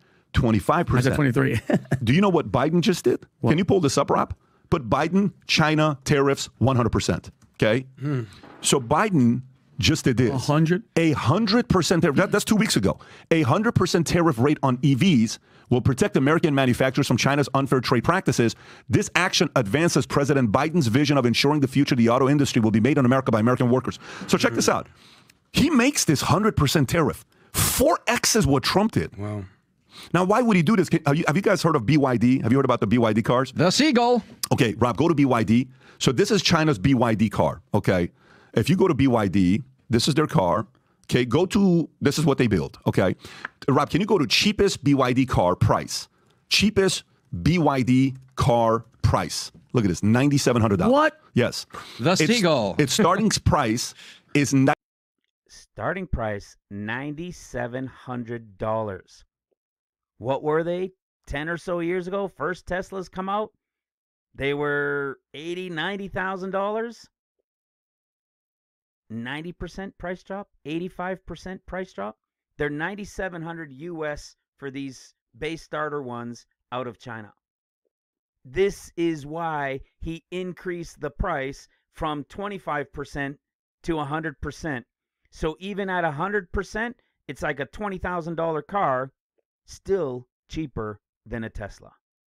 Now the Tesla will have more features, so people would probably still want to pay that extra. But those who can't? But the fact is not about buying the car. It follows the S-curve or the X-curve, right? Prices up here and prices come down. Adoption is slow and then adoption becomes high. It's this S-curve, X-curve that happens, and it's happening in everything all at once. Because the energy, the battery quality, the price to do it, the ability for energy to source these things, to power these things, as solar will get built more and all of these things, it's all happening, guys. Let me go to this other portion I had. Let's see what he says here.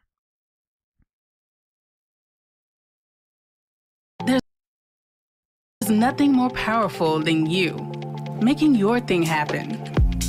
Really going for it. This next chart may give you the chills because this is probably the most scariest chart out of all of them that the next one that he's going to pull up. Go ahead and pull it up. Check this out. Zoom in. This is from 2010 to 2024. China cars are heading mostly to new drivers in emerging markets. Look at this. 2010, China's last place.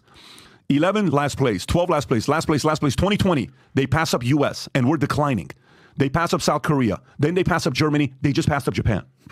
China's officially number one. In how many years from last to first? In less than 4 years. Look at it. Yeah, look at 2019. From 21, in 3 years, they went from last to first place simply because of their EVs. And by the way, the CEO of this... Crazy. It's incredible, guys. We are here.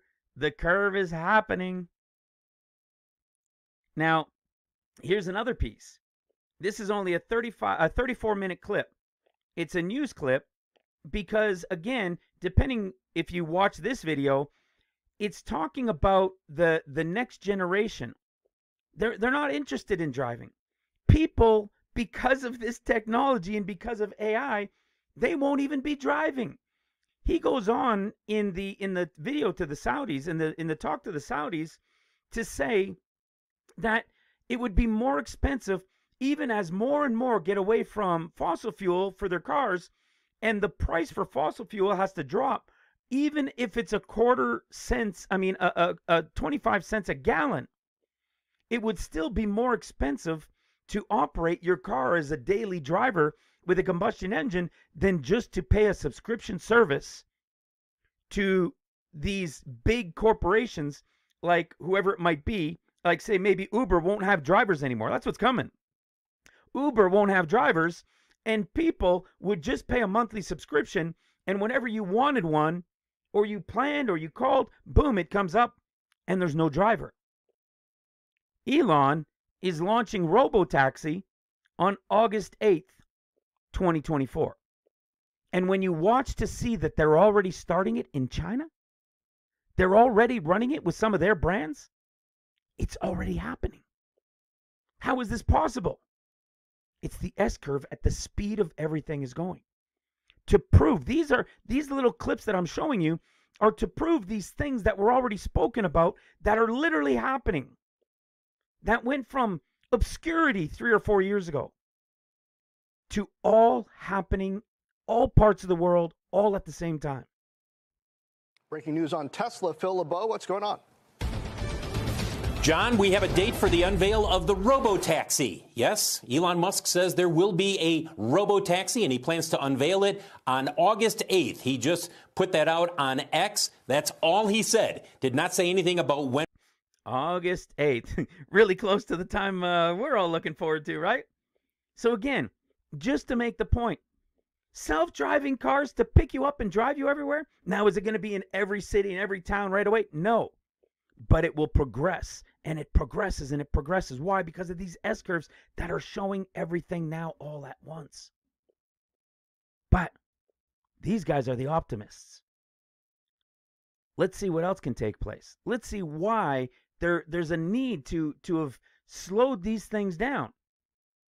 Because it's not, just because they're excited for it doesn't mean that this universal basic income that would come along the way, and by the end we would all be in utopia like the millennial reign, but brought about by man, is going to be like that. It never is with fallen man. Listen to this clip.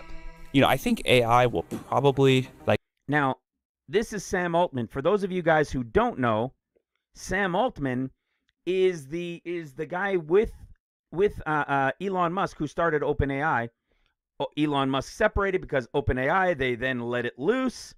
Elon wasn't on the side of really letting it loose and wanted it to be open, and they closed it because they wanted funding.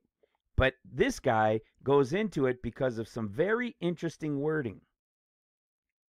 You know, I think AI will probably, most likely sort of lead to the end of the world. People like Altman benefit from the narrative that AI is this big, scary thing, even as they're the ones trying to build and profit from it. Here's Tim O'Reilly again. It feels a little bit like a kind of misdirection. They're basically calling for a kind of regulation of an extreme risk to avoid the regulation of the many proximate harms we can see today. If they were really afraid of it, they would stop doing their research. Instead, they're racing to accelerate it so they can get a monopoly. It's a lot like the famous line from The Wizard of Oz. Pay no attention to the man behind the curtain. And a lot of what I have spent my time in talking about AI regulation is this. There is a man behind the curtain, or a series of men who are making decisions for their business advantage. And those are the things that we need to be regulating. Why are they moving fast to break things? I mean, in the Altman clip from before, where he says the world-ending thing, he literally says this right after. You know, I think AI will probably, most likely sort of lead to the end of the world, but in the meantime, there will be great companies created with serious machine learning. Companies? See, it's right back to profit. But hold on, isn't OpenAI a non-profit? Not anymore. Not anymore. But did you hear what he said with Sam Altman? Yeah, it'll probably bring about the end of the world at some point with AI. But until then, there will be many great companies built. Those that'll still lead the charge. The coming universal basic income. The timing of all of it and the portion of time of that universal basic income is directly in line with the timing of the mark of the beast in the revelation of the end of days. Now let's listen to what he said about timing here. Listen to this. And then we're almost done through these things.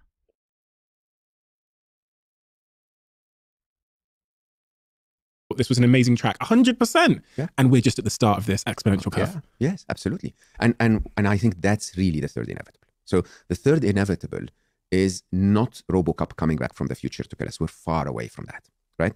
Third inevitable is, what does life look like when you no longer need Drake? Well, you've kind of hazarded a guess, haven't you? I mean, I was listening to your audiobook last night, and at the start of it, you frame various outcomes. In both situations, we're on the beach, on an island. Exactly. Yes. Yes. I don't know how I wrote that, honestly. I mean, but so I'm reading the book again now because I'm updating it, as you can imagine, with all of the new stuff. But it is really shocking, huh? The idea of you and I inevitably are going to be somewhere in the middle of nowhere in 10 years' time. I used to say 2055. I'm thinking 2037 is a very pivotal. I used to think 2055. Now I think more like 2037. So what he was talking about was he used to think it might be, 20, 25 or so years down the road, maybe 30. What does he say now? 2037, right? The end of 13 years. Back when he said this, it would have been 14 years. Okay? Because he said it last year. But what does he say about what it is? Pivotal moment now, and we will not know if we're there hiding from the machines. We don't know that yet. There is a likelihood that we'll be hiding from the machines, and there is a likelihood we'll be there because they don't need podcasters anymore.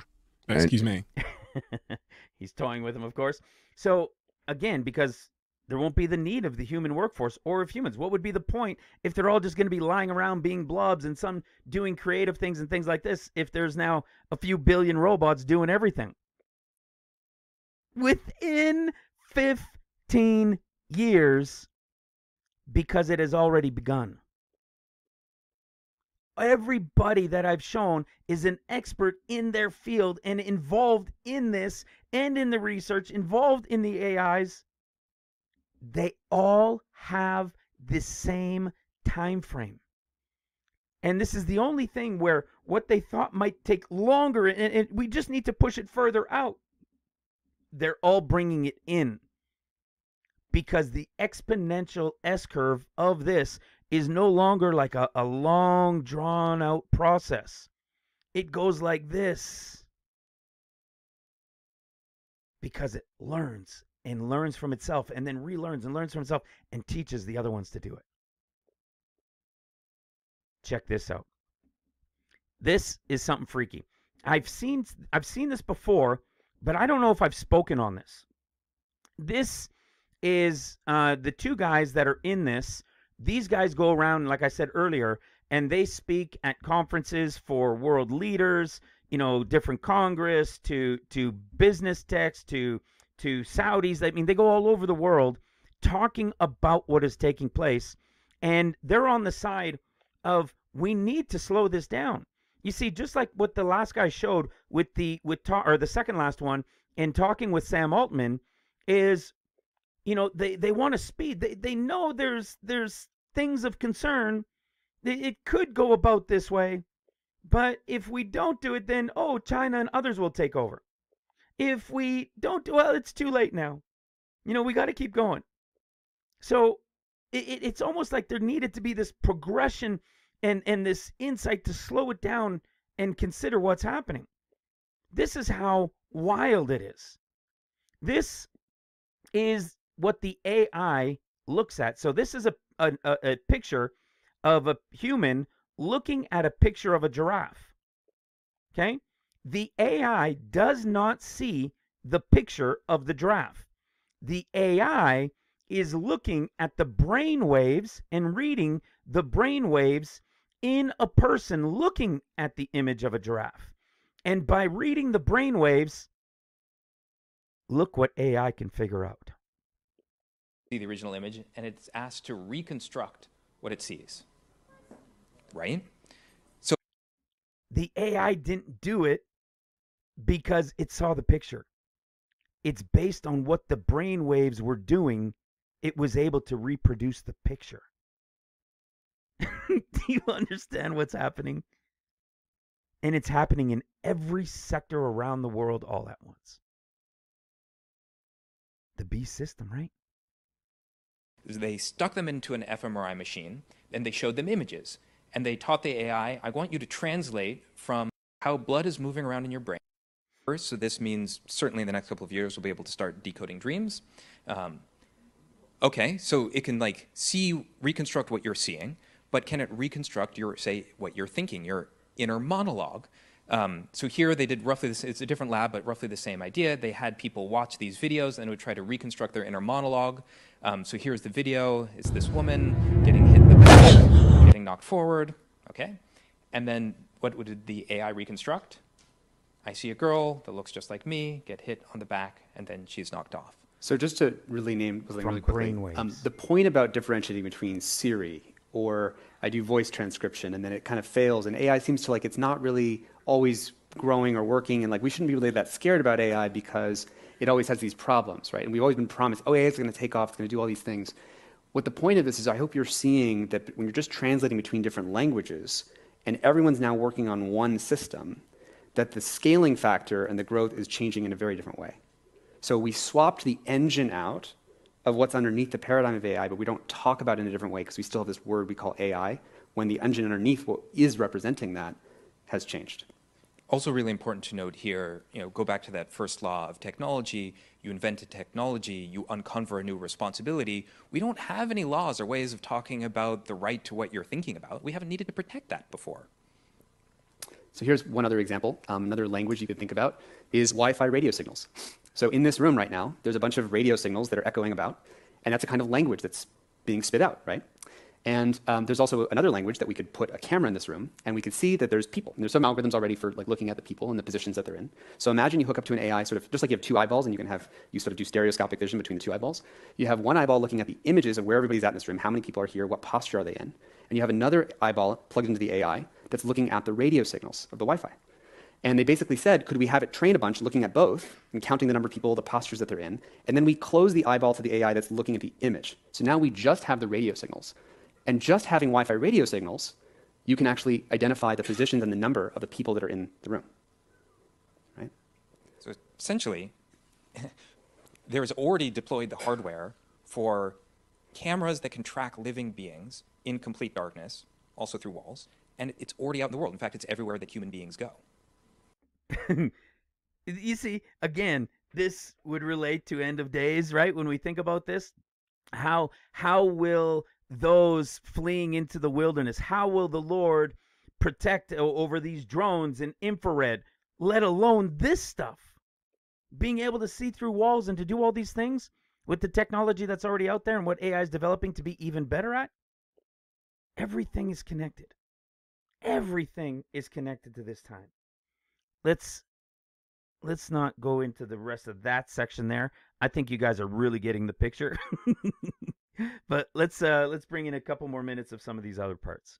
Into the combinatorial properties, the compounding properties of these models, you're like, okay, OpenAI released a couple months ago something called Whisper, which does sort of state-of-the-art, much faster than real-time transcription. This is just speech to text. Yeah. I have a good AI system for doing speech to text. You're like, why would they have done that? And you're like, oh yeah, well, if you're running out of internet data, you've already scraped all of the internet, how do you get more text data? Well, I know. Well, there's YouTube and podcasts and radio, and if I could turn all of that into text data, I'd have a much bigger training set. So that's exactly what they did. So all of that turns into more data makes your thing stronger, and so we're back in another one of these double exponential kinds of moments. Where this all lands, right, to like put it into context, is that nukes don't make stronger nukes, but AI makes stronger AI. It's like an arms race to strengthen every other arms race. Because whatever other arms race between people making bioweapons or people making terrorism or people making DNA stuff, AI makes better abilities to do all of those things. So it's an exponential on top of an exponential. If you were to turn this into a children's parable, we'll have to update all of the children's books. Give a man a fish and you feed him for a day. Teach a man to fish and you feed him for a lifetime. But teach an AI to fish and it'll teach itself biology, chemistry, oceanography, evolutionary theory, and then fish all the fish to extinction. I just want to name, like, this is a really hard thing to hold in your head, like how fast these exponentials are. And we're not immune to this. And in fact, even AI experts who are most familiar with exponential curves are still poor at predicting progress, even though they have that cognitive bias. So here's an example. In 2021, a set of like professional forecasters very well familiar with exponentials were asked to make a set of predictions, and there was a $30,000 pot for making the best predictions. And one of the questions was, when will AI be able to solve competition-level mathematics with greater than 80% accuracy? This is the kind of example of the questions that are in this test set. So the prediction from the experts was AI will reach 52% accuracy in 4 years. But in reality, that took less than 1 year to reach greater than 50% accuracy. And these are the experts. These are the people that are seeing the examples of the double exponential curves, and they're the ones predicting, and it's still 4 times closer than what they were imagining. Yeah, they're off by a factor of 4, and it looks like it's going to reach expert level probably 100% of these tests this year. See that? This is the stuff that we're talking about. It's the speed. So even though it looks like it's not happening in so many areas of our lives, it is happening. It is happening. And sometimes because we don't really see it, we're not really into it, it's not really affecting us really yet, it's happening.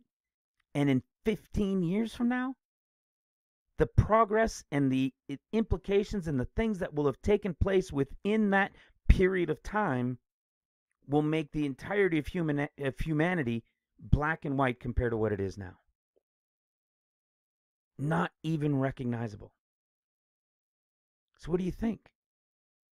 What do you think this is telling us? This is exciting. Let me bring it to one last piece in this.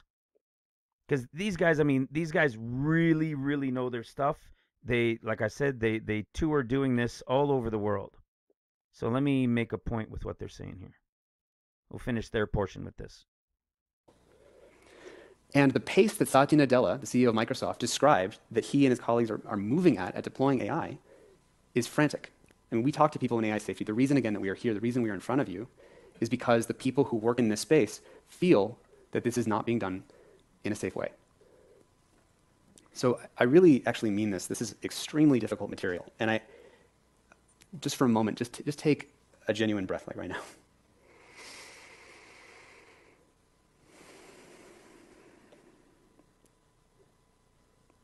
You know, there's this challenge when communicating about this, which is that I don't want to dump bad news on the world. I don't want to be talking about the darkest horror shows of the world.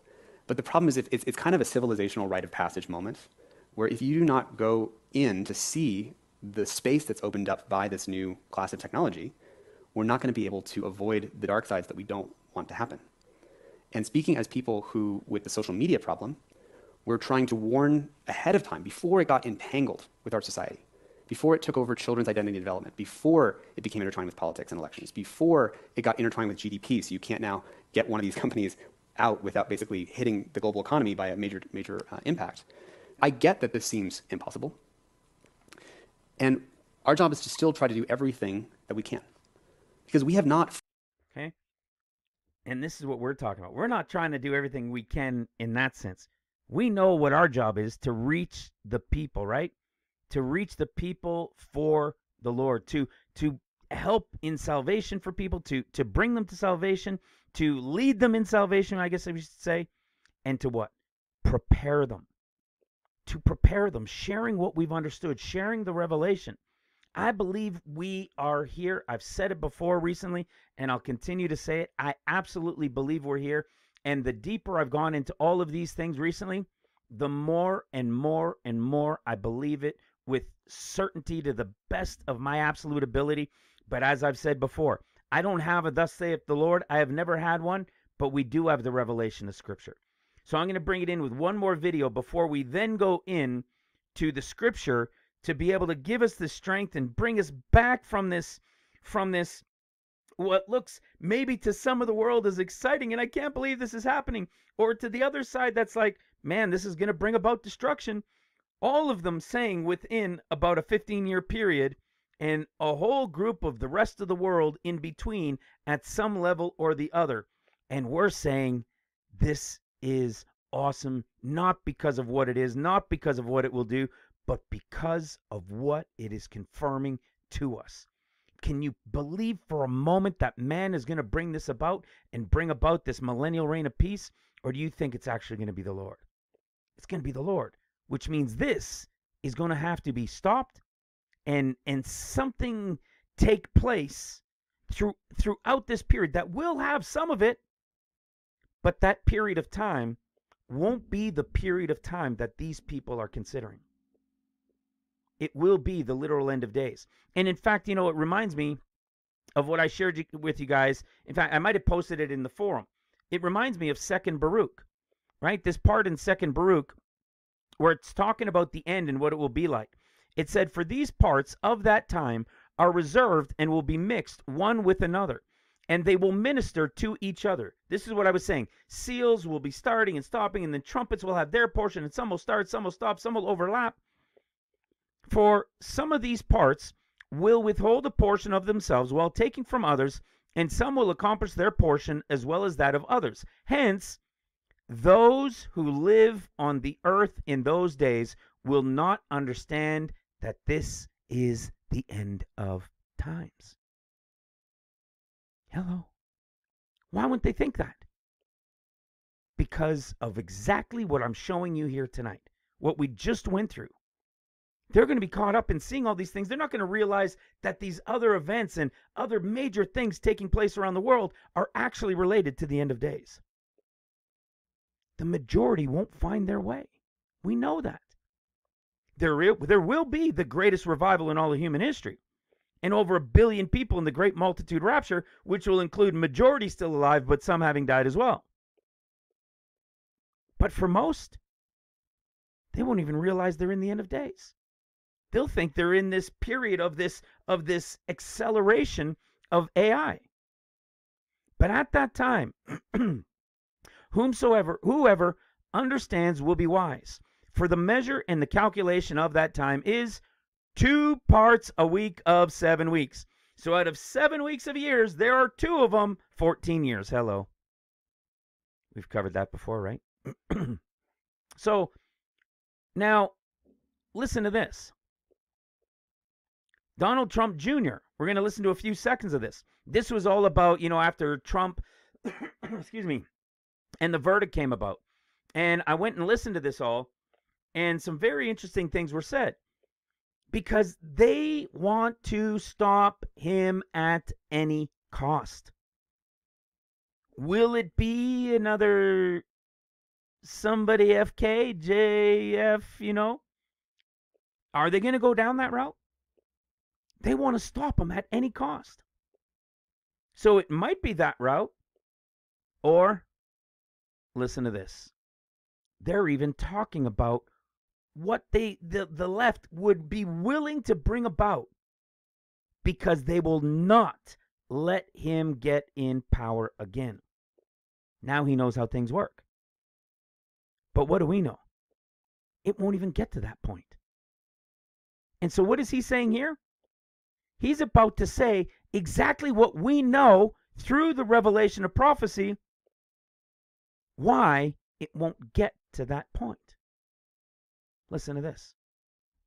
Guy that was a former weirdo actor to send the U.S.-made missiles into Russia, provoking that, I guess. And maybe that's what it is. Maybe that's the next distraction, right?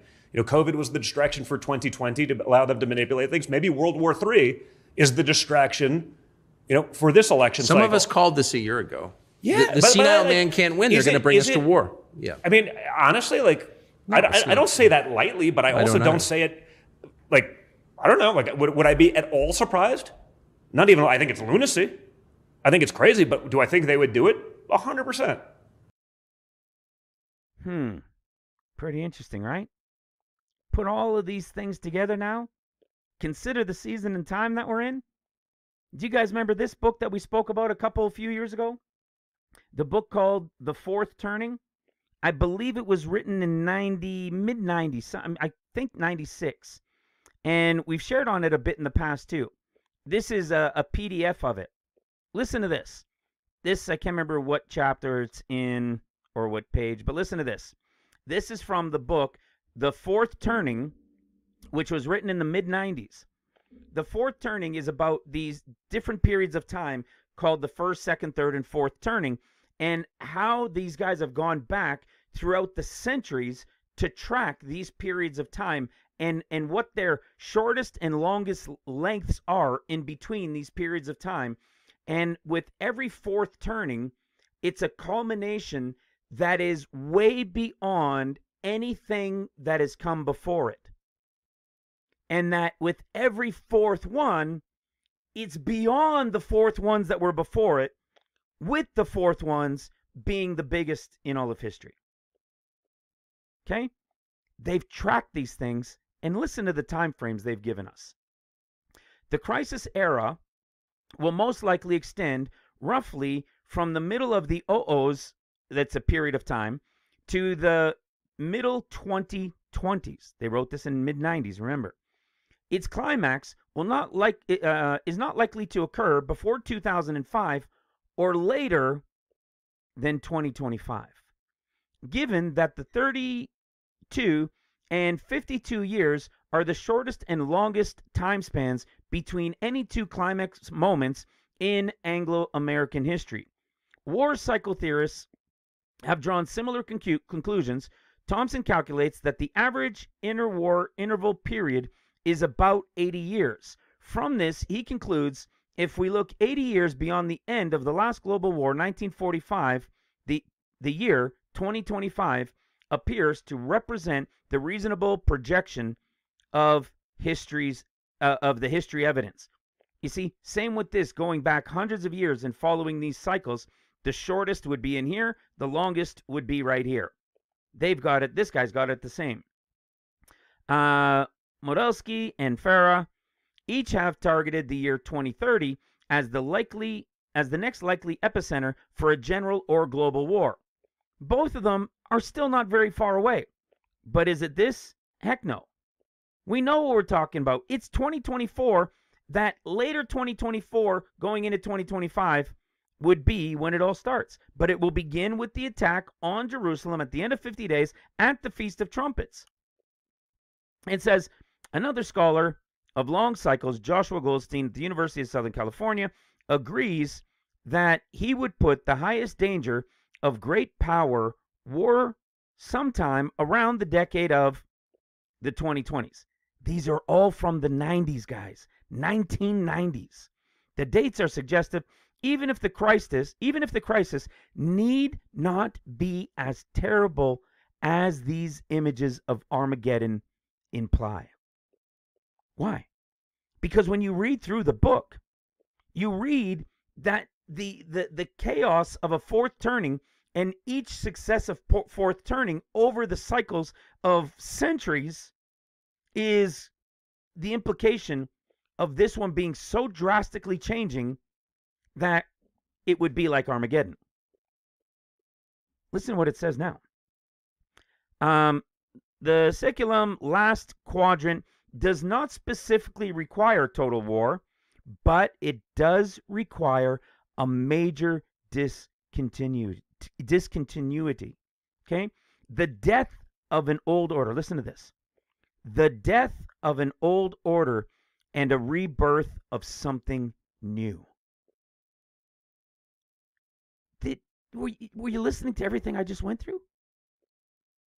To a book we've shared on that was written in the mid-90s?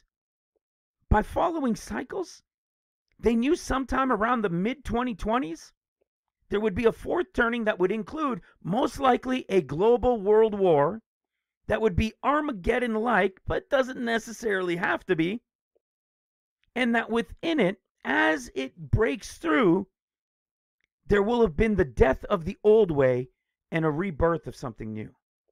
And a rebirth of something new. Everything I showed you tonight is exactly what this was talking about from the 90s. Do you think these guys were all up on what was going on with AI? That AI and its exponential growth, and that its curve turns and goes straight up because it learns and learns from itself and then teaches itself and so on and so forth? These guys didn't know all of that.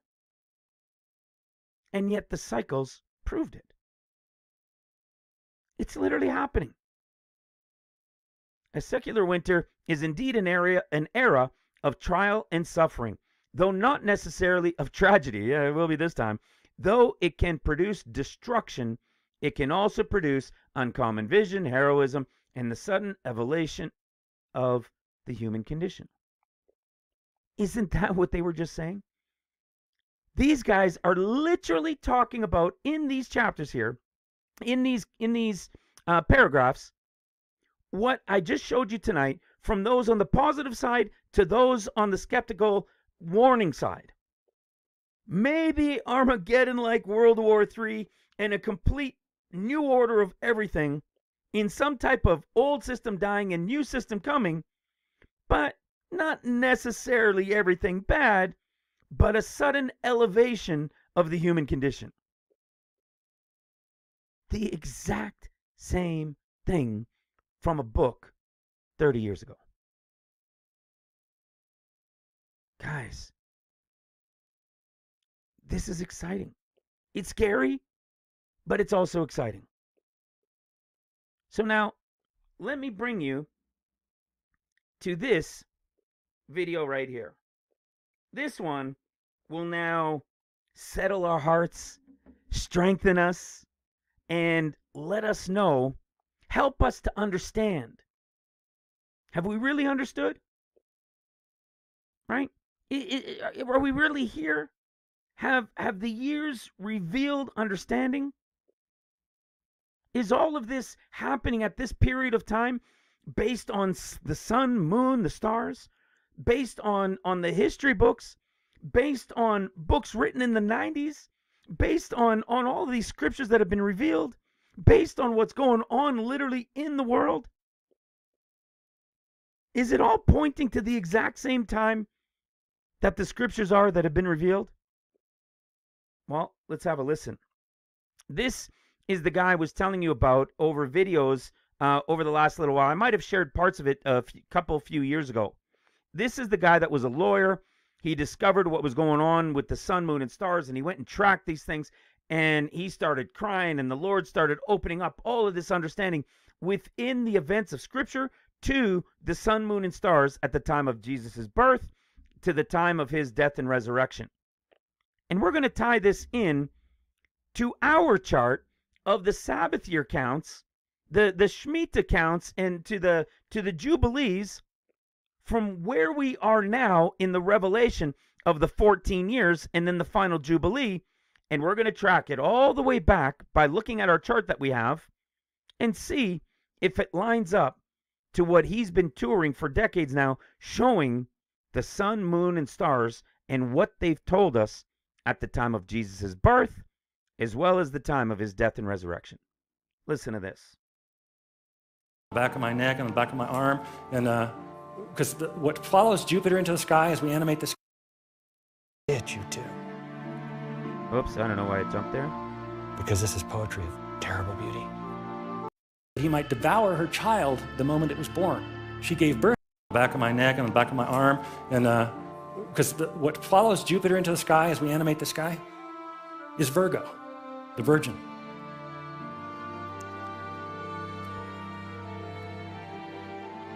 And she is clothed in the sun. And she has the moon at her feet. It's just a crescent moon, a very small crescent, barely visible moon. There's a reason for that. This is Jewish New Year, Rosh Hashanah. So this is Jewish New Year, Rosh Hashanah, right? This is the Feast of Trumpets. And as he sees this, I want you to know he's in, you might have seen it up in the corner over here, he's in 3 BC. And at first, you're going to hear him say this, at first, he believes that he's found the birth of Christ. But then he pauses. Let's have a listen. The sheer weight of symbolism in the sky on this day blew me away. In September of 3 BC, when Jupiter is coming in a close conjunction with Regulus, the king planet and the king star, that happening in Leo, the lion representing the nation of Judah, the tribe of Judah. That rises in the sky, and behind it rises Virgo, the Virgin. And she's clothed in the sun, and she has the moon at her feet. It's exactly what John described in Revelation 12. It's what he saw in his vision. It's obvious. That got me. When I went on the time forward and saw that rise and realized, oh my goodness, that's what John saw. There it is. That really let all the hairs come up.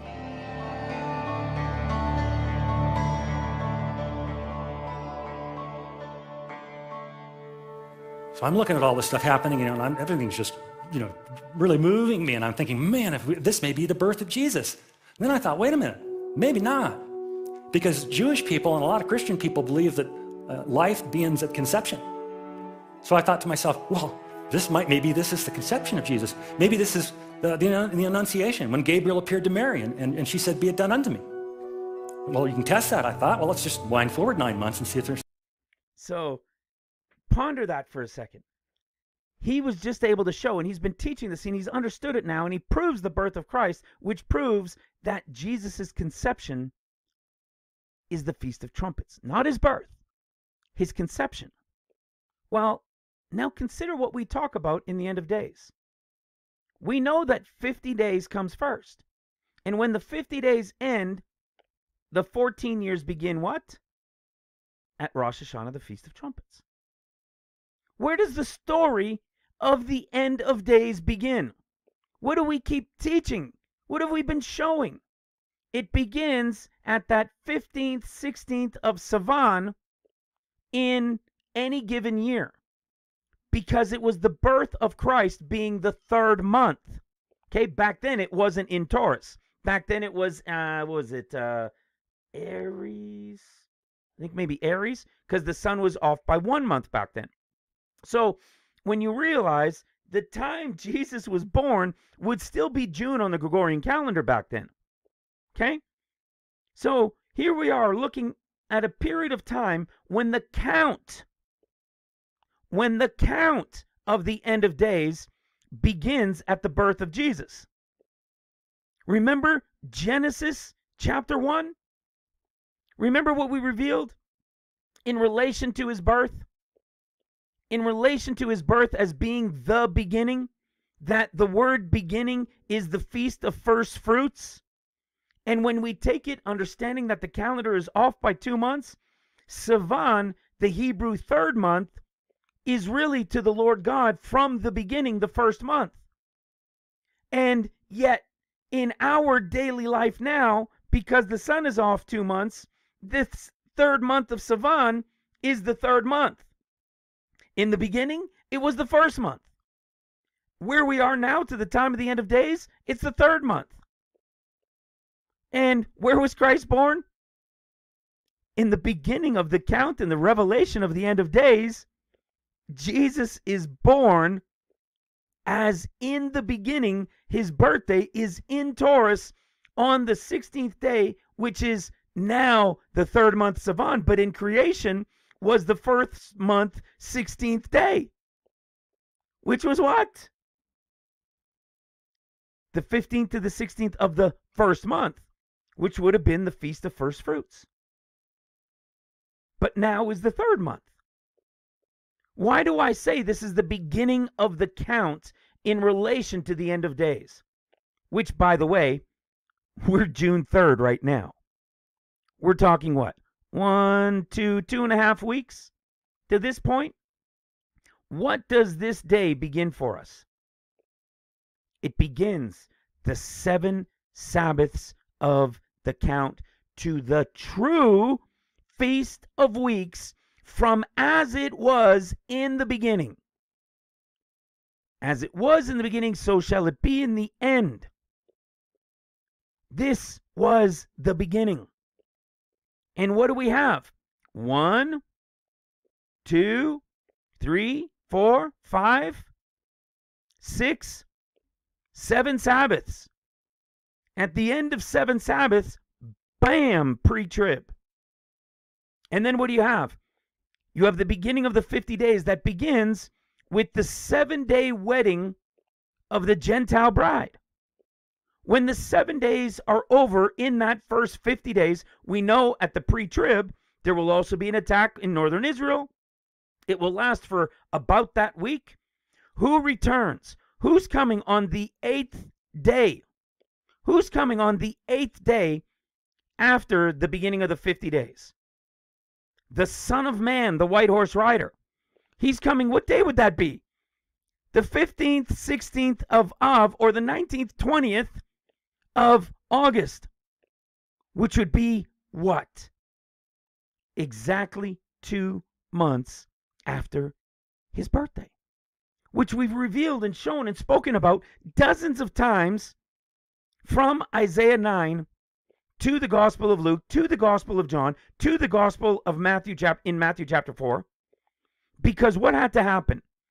There had to be a correction of the 2 months too late, too fast, that the sun has sped up over the last several thousand years, to make up for those 2,000 on the backside, to bring everything back into equilibrium. And it's exactly what? 2 months, as Jesus fulfilled it from Isaiah 9 to Matthew chapter 4, 2 months later. It is bang on. With the count that begins with the pre-trib and 50 days from the 9th of Av, ending on Elul 29, then starting the 14 years at the Feast of Trumpets, Jesus' conception. Jesus' conception, Jesus' birth. They're both the beginning of the end of days count. Let's keep going. Check this out. Remember what he said. So he said, well, if really it begins at conception, then it should be easy to see if I could find more biblical evidence if maybe I go 9 months further. There's anything interesting happening in the sky, so that's what I did. So let's jump forward 9 months. Now we're still reading from Babylon because I don't think they've left yet. It's now 2 BC, it's June, it's 9 months later. Jupiter has finished crowning Regulus in Leo and is now moving backwards through the constellations like it always does. I'm going to not the sunset because I need the sky to be darker. And I don't know if you could see this. June 17th, 2 BC. June 17th, 2 BC. You can see it setting in the west, of course, like everything does because of the rotation of the Earth. Incidentally, if you're in Babylon and you're looking west, what are you looking toward? Israel. Okay. Now I'm going to show you something that you can see in any planetarium around the world. Even if they don't believe in Jesus or the Bible or anything, they're going to show you this at Christmas. Because all planetaria do Christmas shows. That's the only way they can get you in there, right? And they always show this event because this event is simply so spectacular. Whether they believe in God or not, they're going to show you this shot. I'm going to kind of cheat as I show it to you, though, because observation back then was all naked eye observation. They had no lenses. So I'm going to cheat. I'm going to zoom in because I want to show you guys. I'm going to take you in on the secret of what's happening here. They couldn't zoom, but we can. So I'm going to zoom in, way in. Until finally, I get those two objects separated.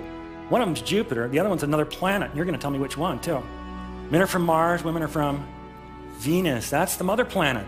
Venus is the mother planet. So we have Jupiter, the king planet, and Venus, the mother planet, coming into very close conjunction. That seems kind of pregnant, doesn't it? In fact, they got even closer than that. Let me wind time forward just a little bit. What I'm trying to show you is that they really stacked like a figure eight. So they didn't block each other's light. They added.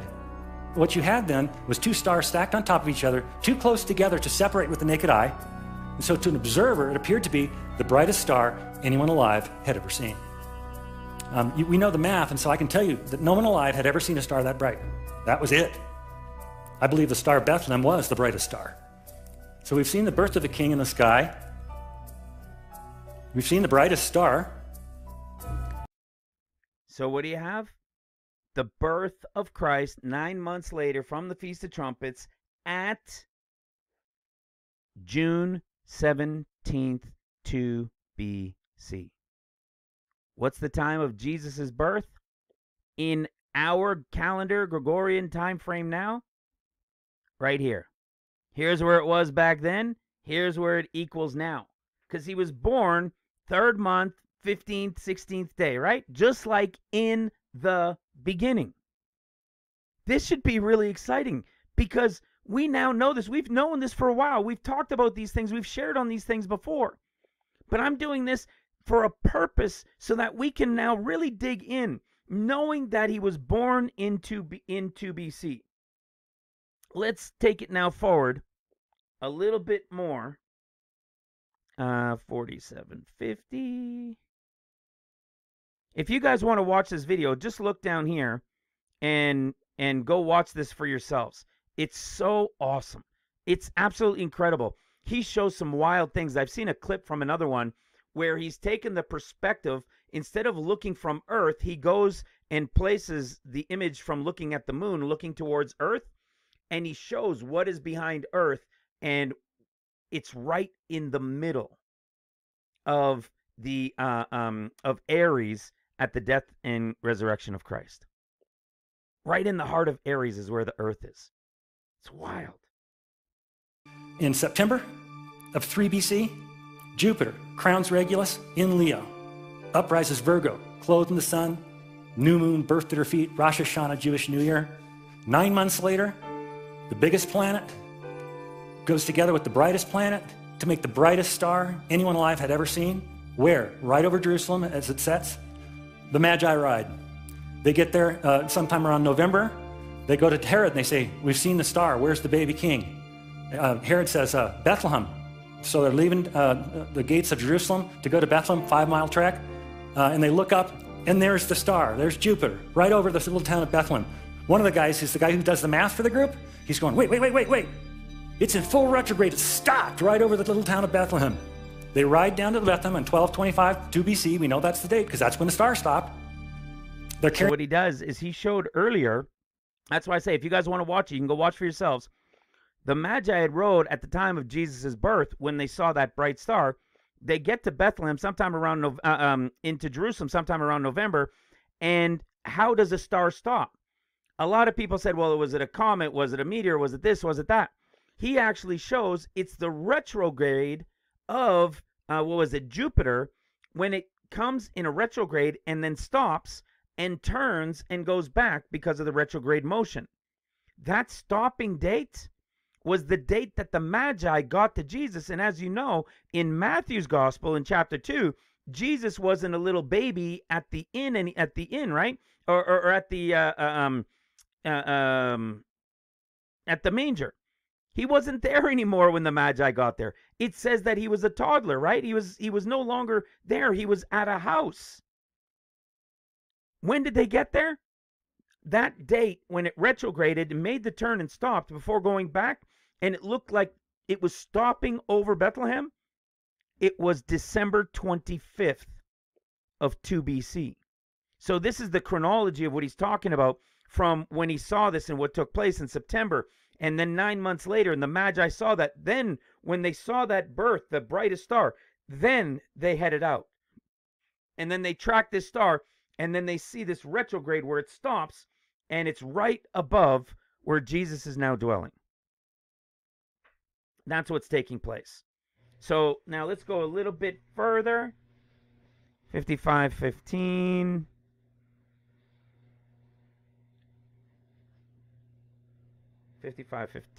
For a few seconds. Pilate sat because Tacitus, the Roman historian, records it, 26 to 36 AD. So all these things taken. So now this is in relation to his death and resurrection. Together, plus more stuff on the website, come to one conclusion. Only April 3 of 33 AD seems to fit all the lines of evidence. This is the day of the cross. Okay, there's the day of the cross. 33 AD, April 3rd. Let's go a little bit further. And then we're just going to see if we've already understood these things to really strengthen this time that we're in. See if we've understood it. The signs didn't stop. When the moon rose that evening, it was a blood moon, a lunar eclipse, which probably scared everybody there to death. I mean, I can really honestly think, having lived through all of those events and then seeing the blood moon, being scared spitless.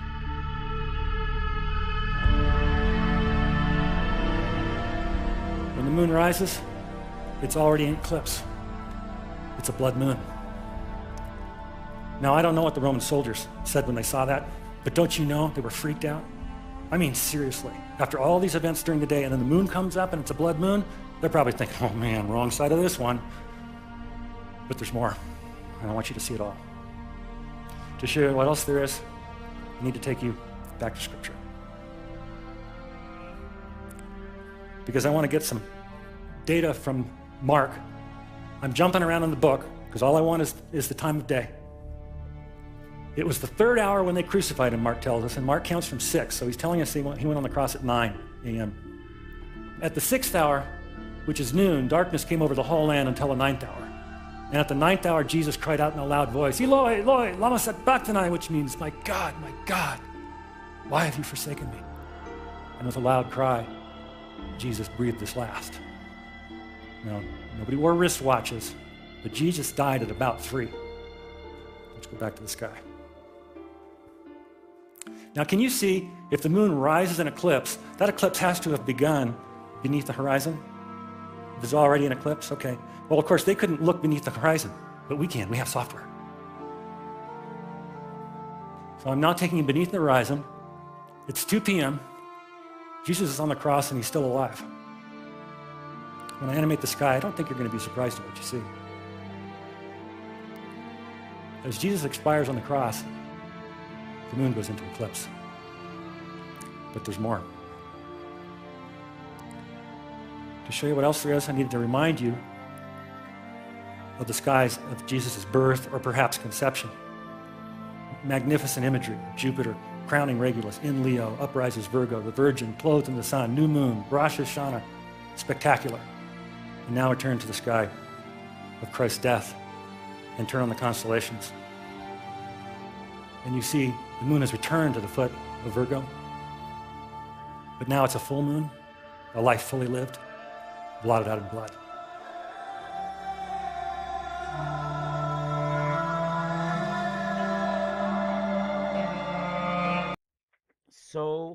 So awesome.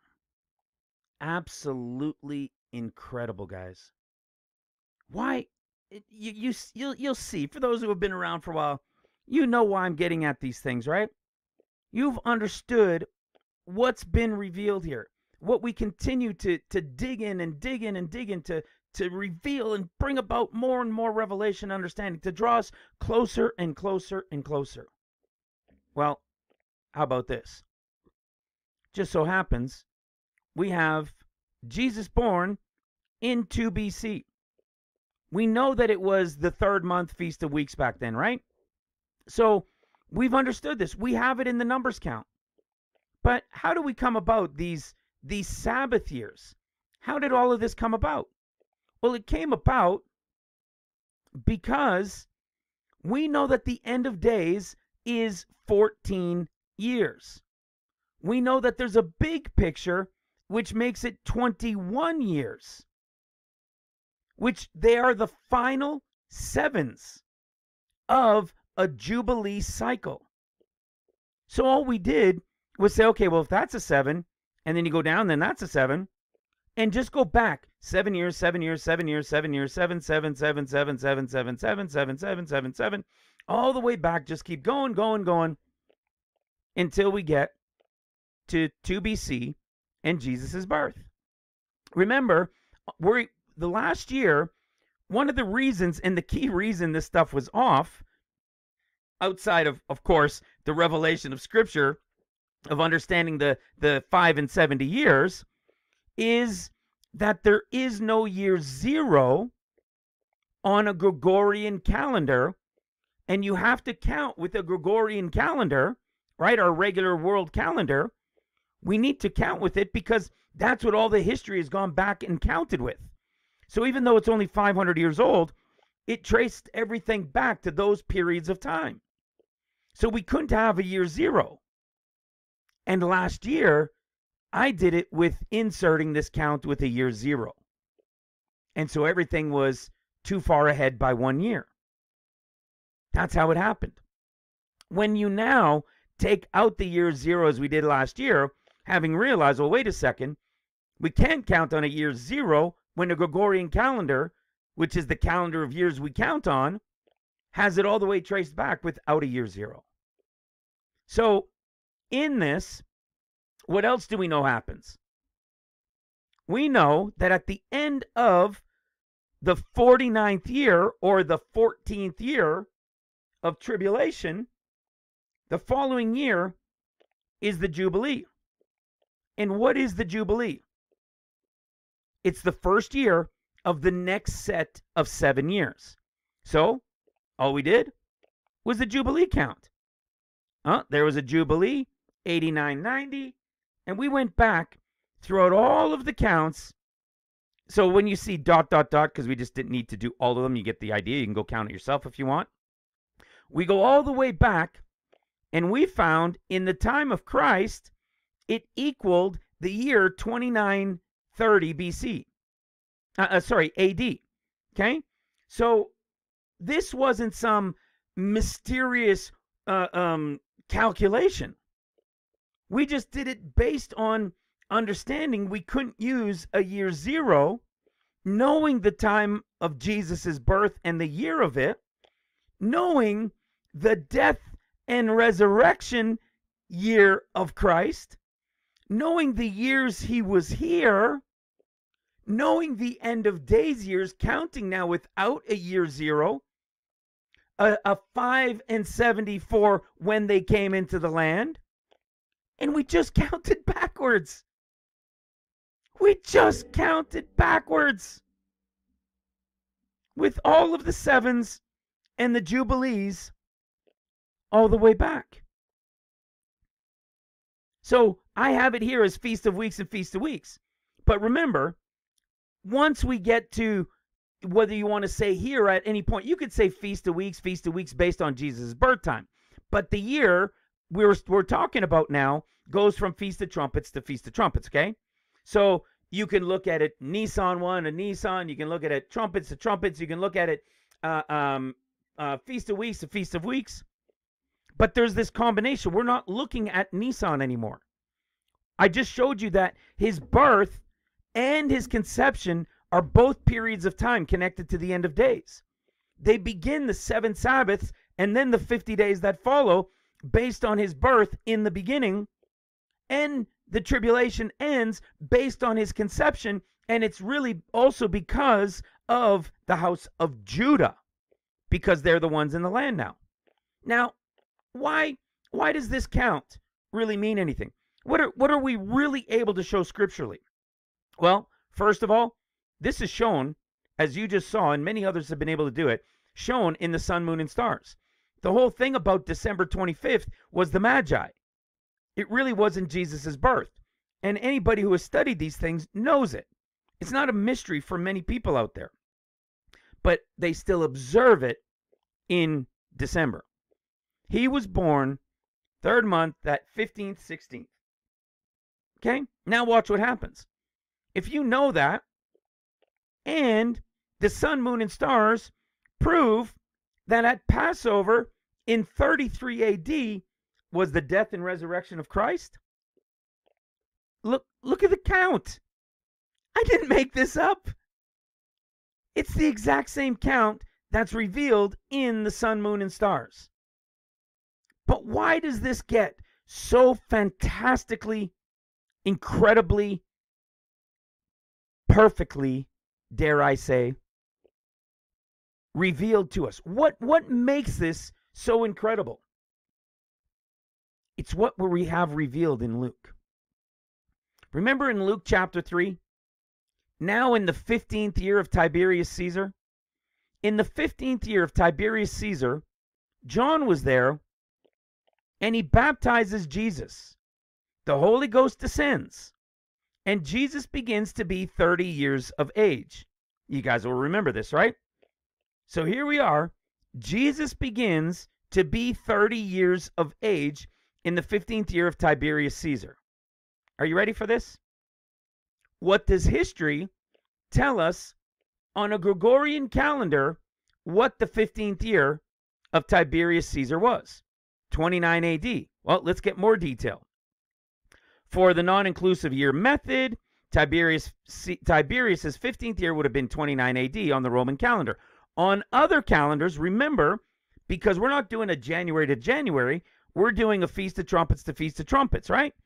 On other calendars in use in the empire, most of which began the year in the autumn, the 15th year would have been autumn of 28 AD to summer of 29 AD. Wait a second, you mean 28 AD to 29 AD when Jesus began to be about 30 in the 15th year of Tiberius Caesar, when he was baptized while John was still there? And all you got to do to understand it is realize that he was born in 2 BC and there's no year 0 on a Gregorian calendar? Hello? How come pastors everywhere aren't talking about this? They've studied. They know that it was 15th year of Tiberius Caesar. It's right there in Scripture. They know Jesus began to be 30. All I did was type in what year was the 15th year of Tiberius Caesar. Well, you don't think scholars could have done that? Scholars have done it. That's how come they know what the 15th year of Tiberius Caesar was. Was this some fantastic discovery that I discovered here? No. Was this some fantastic discovery that I discovered here? No. Was this some sort of fantastic discovery? Nope. How about that this year, the 29th to the 30th year, equaled Luke chapter 4, as Jesus is then declaring the Jubilee being at hand. How do we know this? Because Jesus began to be about 30, right? In the 15th year of Tiberius Caesar, which is the year 28 into 29. And right towards the tail end of it, in this period, right? In Luke chapter 4, he's declaring the Jubilee is at hand. How do we know this? Not because of something I discovered. It was already known. I just hadn't heard of it yet. Not in the same sense of really looking into it until our brother Ivan in South Africa brought it back to our remembrance. Because listen to this. In Luke chapter 4, starting in verse 18, the Spirit of the Lord is upon me, because he hath anointed me to preach the gospel to the poor. He has sent me to heal the brokenhearted, to preach deliverance to the captives, and the recovering of sight to the blind, to set at liberty them that are bruised, to preach the acceptable year of the Lord. And he closed the book, and he gave it again to the minister, and sat down, and the eyes of all them that were in the synagogue were fastened on him, and he began to say unto them, this day is this scripture fulfilled in your ears. Remember what he said? To preach the acceptable year of the Lord. And he closed the book. You guys know what this is, right? He was quoting Isaiah 61. And if you go look up these things, go do studies on these things, do Google searches on this, and you will all see that he was making a declaration of the Jubilee according to Isaiah 61. He says, the Spirit of the Lord is upon me, because the Lord hath anointed me to preach good tidings unto the meek. He has sent me to bind up the brokenhearted, to proclaim liberty to the captives, and the opening of the prisons to them that are bound, to proclaim the acceptable year of the Lord. Remember what he did? At that point, he shut the book. Why didn't Jesus say the rest of it? And the day of vengeance of our God, to comfort all that mourn. Because it wasn't yet that time. You understand? Because it will come at the end. That final 14th year. He's declaring these things, guys, and look at where it is.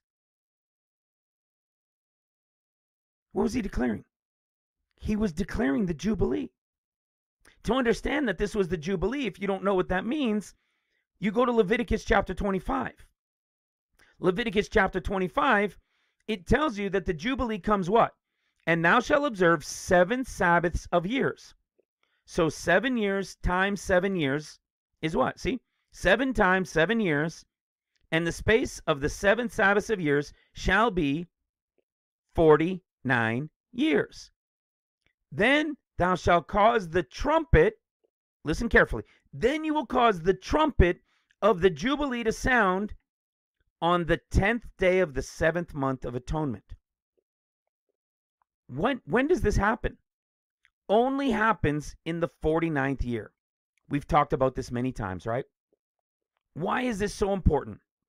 Because what happens is in the revelation of the end of days, this is the 49th year in the 7 times 7 Sabbaths.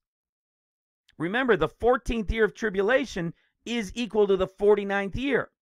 It's the final 7 of a Jubilee count, which means if the trumpet of the Jubilee is to be sounded 10 days later on Atonement, that means the year began at the Feast of Trumpets.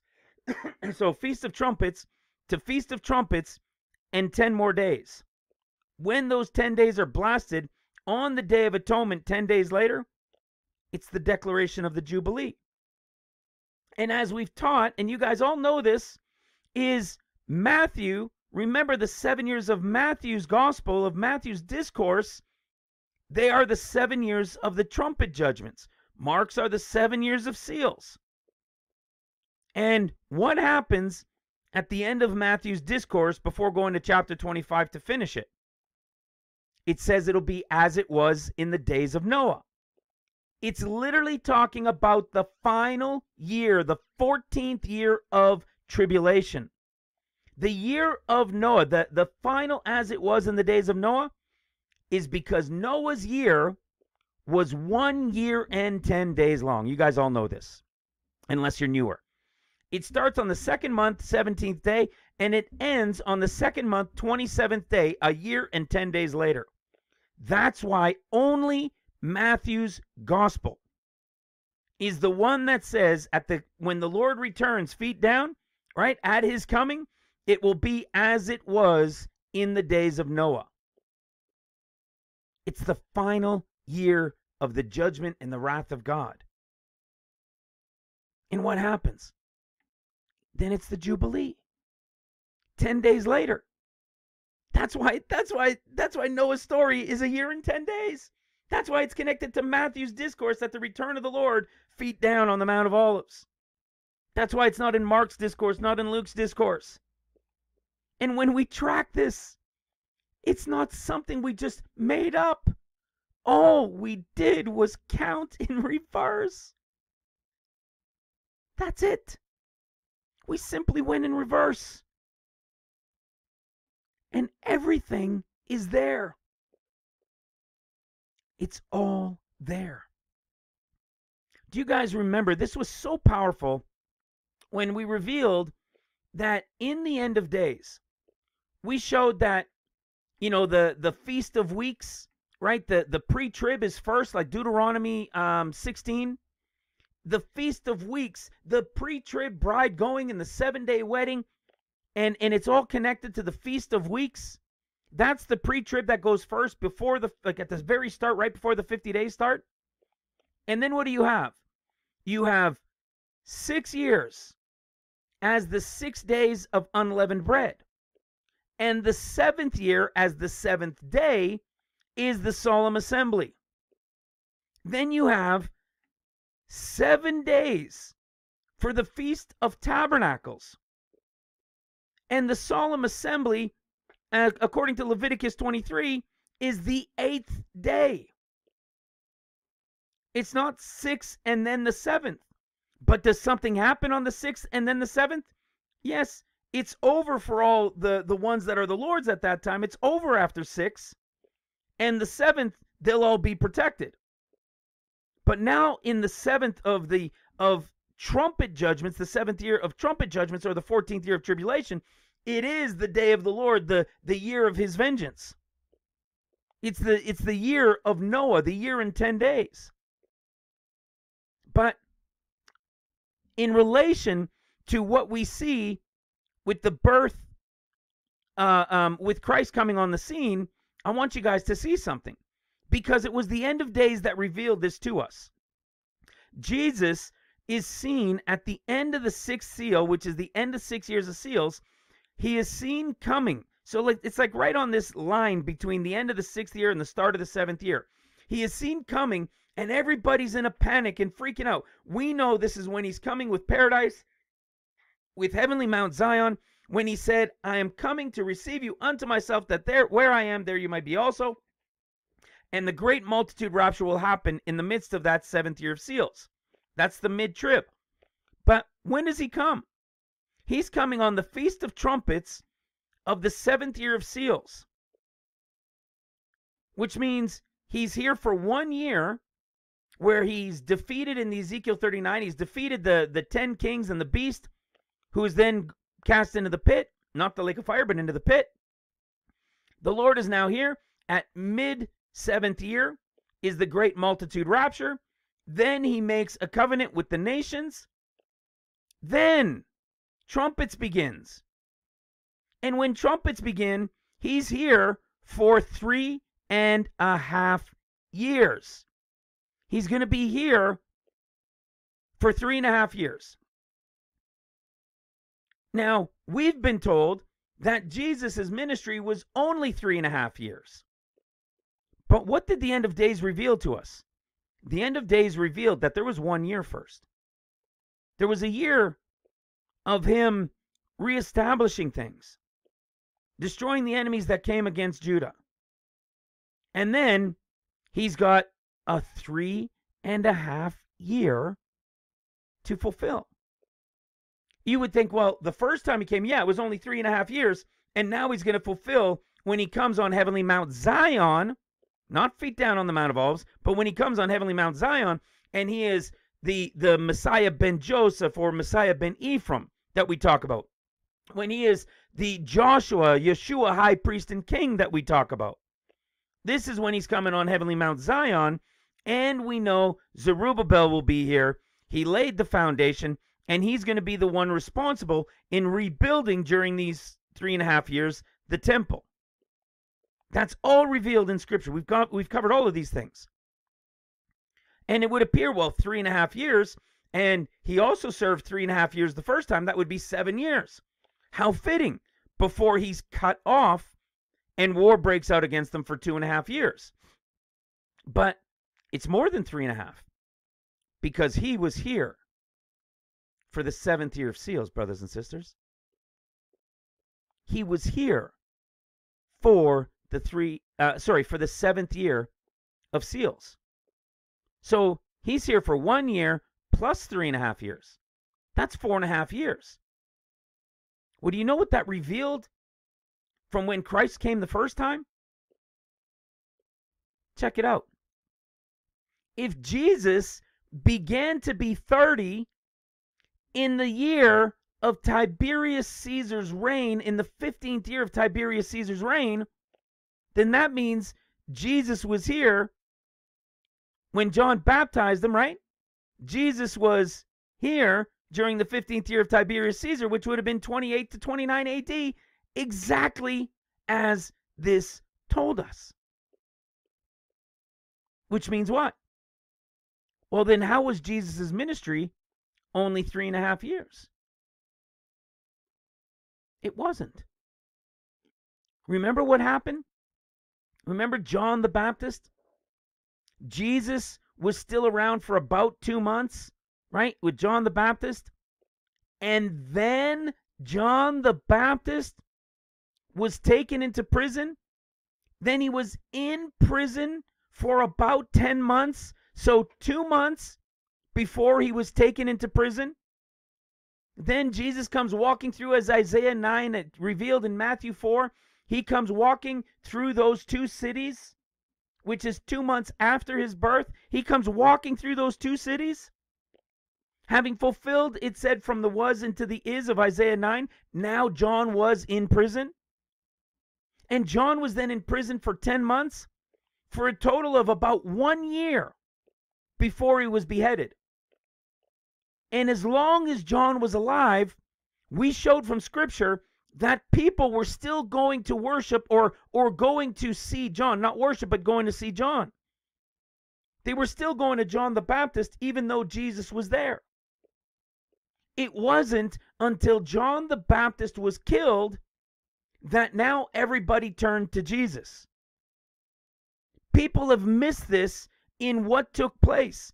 Jesus was not only there from the time of his baptism, beginning of his ministry, what they would say, and then it was only 3.5 years. It wasn't. It was 4.5 years. Because for that first year, John the Baptist was still there. It wasn't until after John's death that they all turned to Jesus. And Jesus, even though his ministry began at his baptism, they didn't all start coming to him until John the Baptist's death, which is the 3.5 years that then began Jesus' time. You see how wild that was? Do you know how we discovered this? You see, you can't reconcile this. This Jesus beginning to be 30 in the 15th year of Tiberius Caesar, 28 to 29. You can't reconcile this to a 33 AD Passover time, death and resurrection, because there's 4.5 years. I never reconciled it because, I just knew this thing. It was the revelation of the end of days that brought the reconciliation.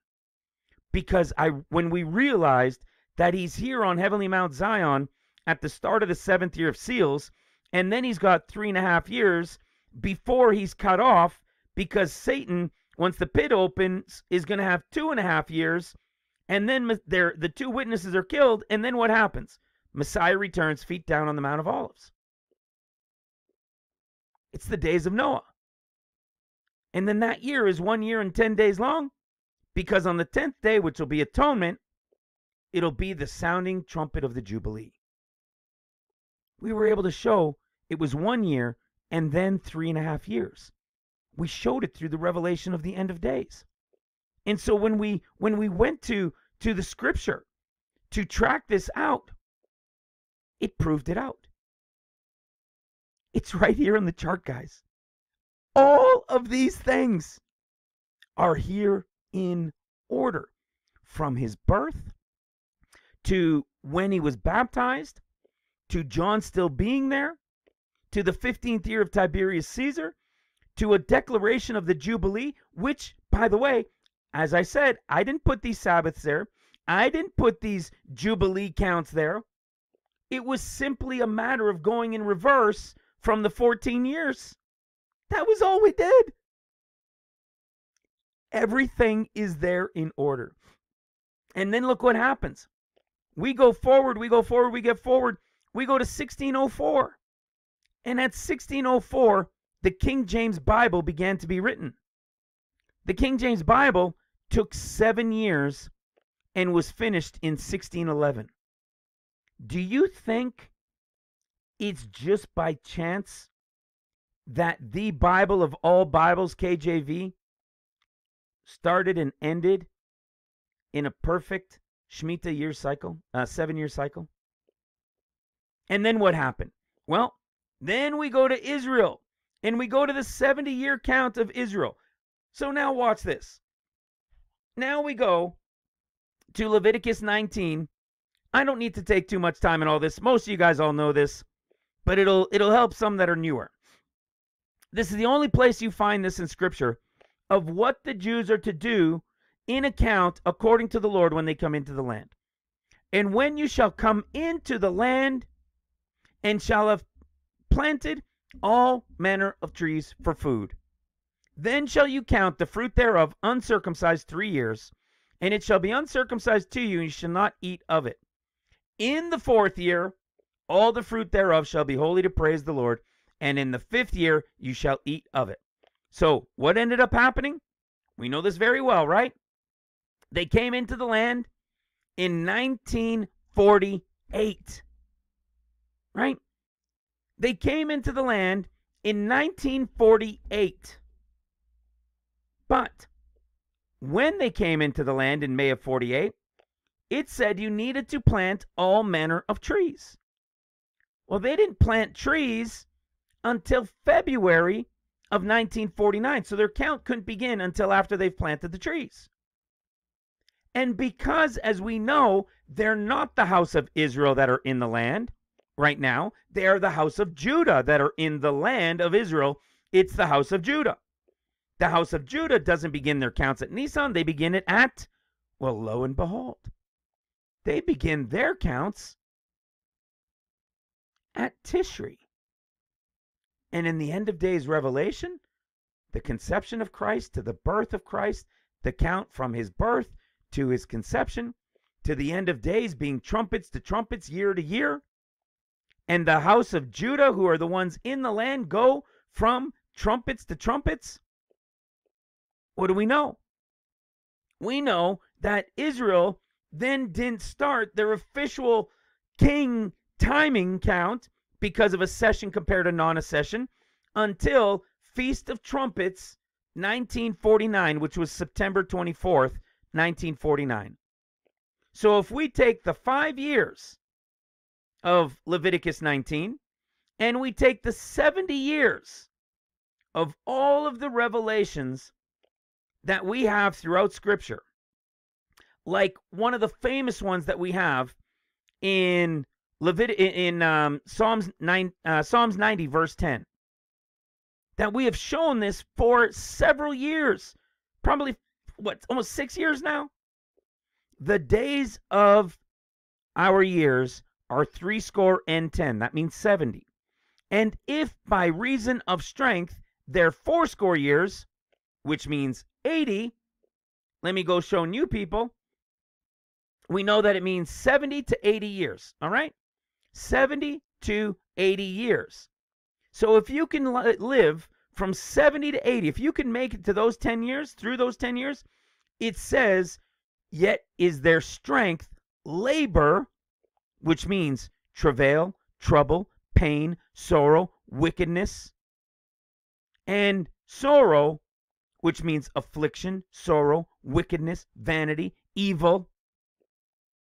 If you can make it from 70 to 80, which is 10 years, it's pain, travail, sorrow, tribulation, wickedness.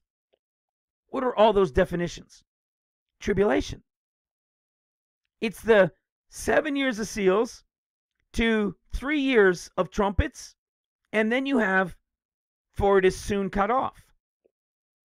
That brings you to 10.5 years, which is what? 10.5 years brings you into the 11th year, midway through the 11th year, which would be what? The end of the 3.5 years of the rebuilding of the city streets and temple, while Messiah is here and Zerubbabel is doing rebuilding. Because what happens after 10.5 years? The pit is opened. Satan's cast down. The pit is opened, and war breaks out against the two witnesses for the next 2.5 years. It's exactly as revealed. So you've got 10 in about 6 months. You've got 10.5 years, and then what? And we fly away. That has nothing to do with us. That is those flying away on the wings of an eagle in Revelation 12:14. Exactly after the time when it says Satan has been cast down. When the fifth angel sounds and the pit is opened. It's mid-trumpets. The pit is open. Satan's been cast down. And it's Revelation 12:14 when they fly away on the wings of an eagle. And they fly away for how long? They fly away for a time, times, which is 2, and half a time. They fly away to be out of all of the danger for the last 3.5 years of trumpets. But Daniel 12 tells us Satan's time is time times and a half. 2.5 of the final 3.5 years. And when Satan's time is over after the 6th trumpet, the Lord returns, feet down on the Mount of Olives, just like Zechariah 14. Guys, this is all in the chart. We count the chart. We track it. We follow it all the way through. And so if we count that Leviticus count, where do we get? Where do we get? Well, let's go see. What did it say? Feast of Trumpets 1949, add 75 years. Feast of Trumpets isn't September 24th this year, but it's to say Feast of Trumpets 2024. Feast of Trumpets 2024 would be the end of 70 years with the 5 that came first. It's right there. It's in Psalms 90 and 10. We know it from many other places as well. There's the Psalms 90 and 10, 70 years, where it's called 70. Okay? Then you have the other way of saying it, 70 years, which is exactly where we know it from Zechariah chapter 1, exactly where we know it from where we teach also from 2 Chronicles 36. And where else do we have it? How about in Daniel chapter 2? How about in Zechariah chapter 7 when it's past tense? Those 70 years from Zechariah 1 that said these 70 years. Jeremiah 25 relating to the other 70. But watch this. How about Daniel 9:24? It's not 70 years. It's 70 weeks.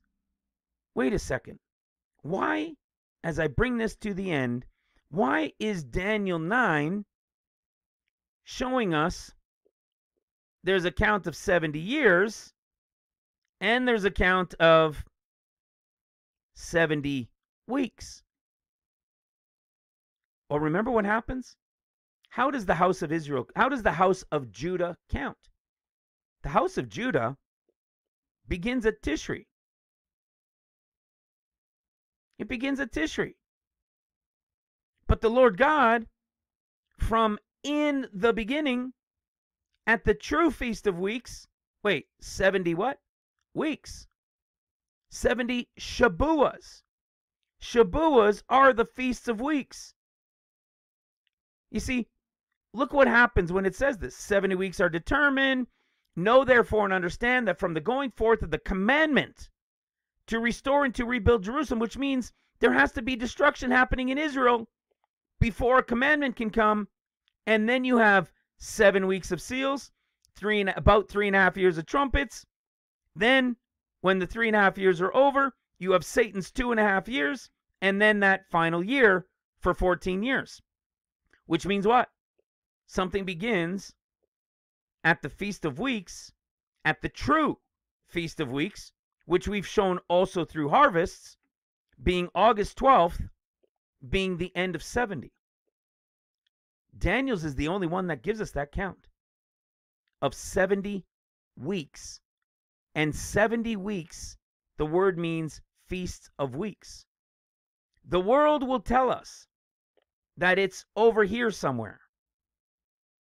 But the revelation of harvests, the revelation of the beginning in the beginning, and the revelation of the sun being off by 2 months, and the beginning of creation having been in Taurus, then the revelation of Isaiah 9 with Luke 4, showing the difference of 2 months after his birth when it was fulfilled, proves to us at the Feast of Weeks, at the true Feast of Weeks, when the winter wheat, being the first wheat harvest, has been harvested and the loaves are ready, it is right here on the 8th of Av, leaving the revelation that we have known and understood for about 5.5 or more years, leaving us exactly 50 days for Luke's discourse, that above portion to complete, and the 14 years of tribulation to begin.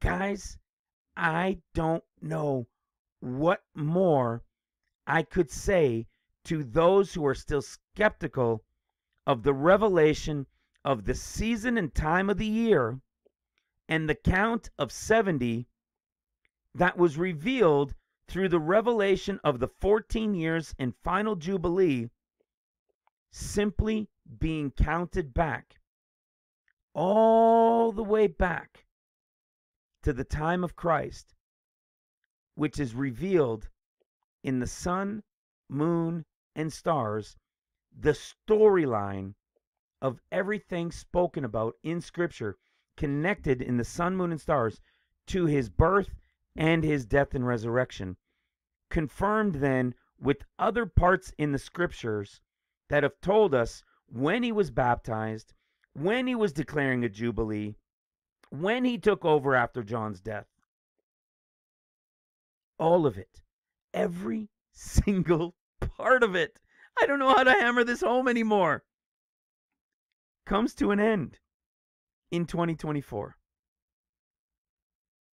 Guys, I'm pumped. These videos are a lot to take in, to be able to even try to wrap our minds around the concept of what's coming. To see that people over 30 years ago knew this period of time and called it a fourth turning as no other in human history, because every one is progressively bigger and wilder, knew that it would be an old order and a rebirthing and a destruction of one thing and an elevation of humanity in another. It is only going to be one of two answers. Either it's going to be brought about by men, or it is going to be the perfect timing of the Lord God. Do you understand now why I am showing this? Why I brought this about? Like, why I wanted to put this together, having studied these things that are really taking place in the open, but still mostly behind the scenes? Because there's only two options. Either man's going to do it, or the Lord God's going to do it. And if the Lord God's going to do it, what is Scripture? What of harvests on the earth? What of the sun, moon, and stars? What of the history books? What is prophecy? All revealed the times. Is it just, oh, maybe? Kind of? Everything prophetically says 70 years. There has to be an understanding of it. And there's only one left. It's the 5 and 70. It ends in 2024. And man's on the verge of them creating their own utopia? I think not. Brothers and sisters, I believe wholeheartedly, unequivocally in what I have understood. This is the year. This is the year. So get ready. Stay excited. Keep diligently seeking and searching the Lord, because it's his Gentile bride, his Enoch bride, that is about to be taken out. Those who have faith that he is who he says he is, and those that diligently seek him, as Enoch said, as it was said of Enoch, and believe that God is a rewarder of those who do diligently seek him. And as Luke 21:36 says, watch ye therefore and pray always, that you may be accounted worthy to escape all these things that shall come to pass, and to stand before the Son of Man. And if it so be, brothers and sisters, that some of us are chosen to remain by the Lord to serve him, we will be ready and watching and waiting for that knock on the door when he returns from the wedding. Brothers and sisters, I love you. God bless you. God bless your families. We'll talk to you soon. Bye for now.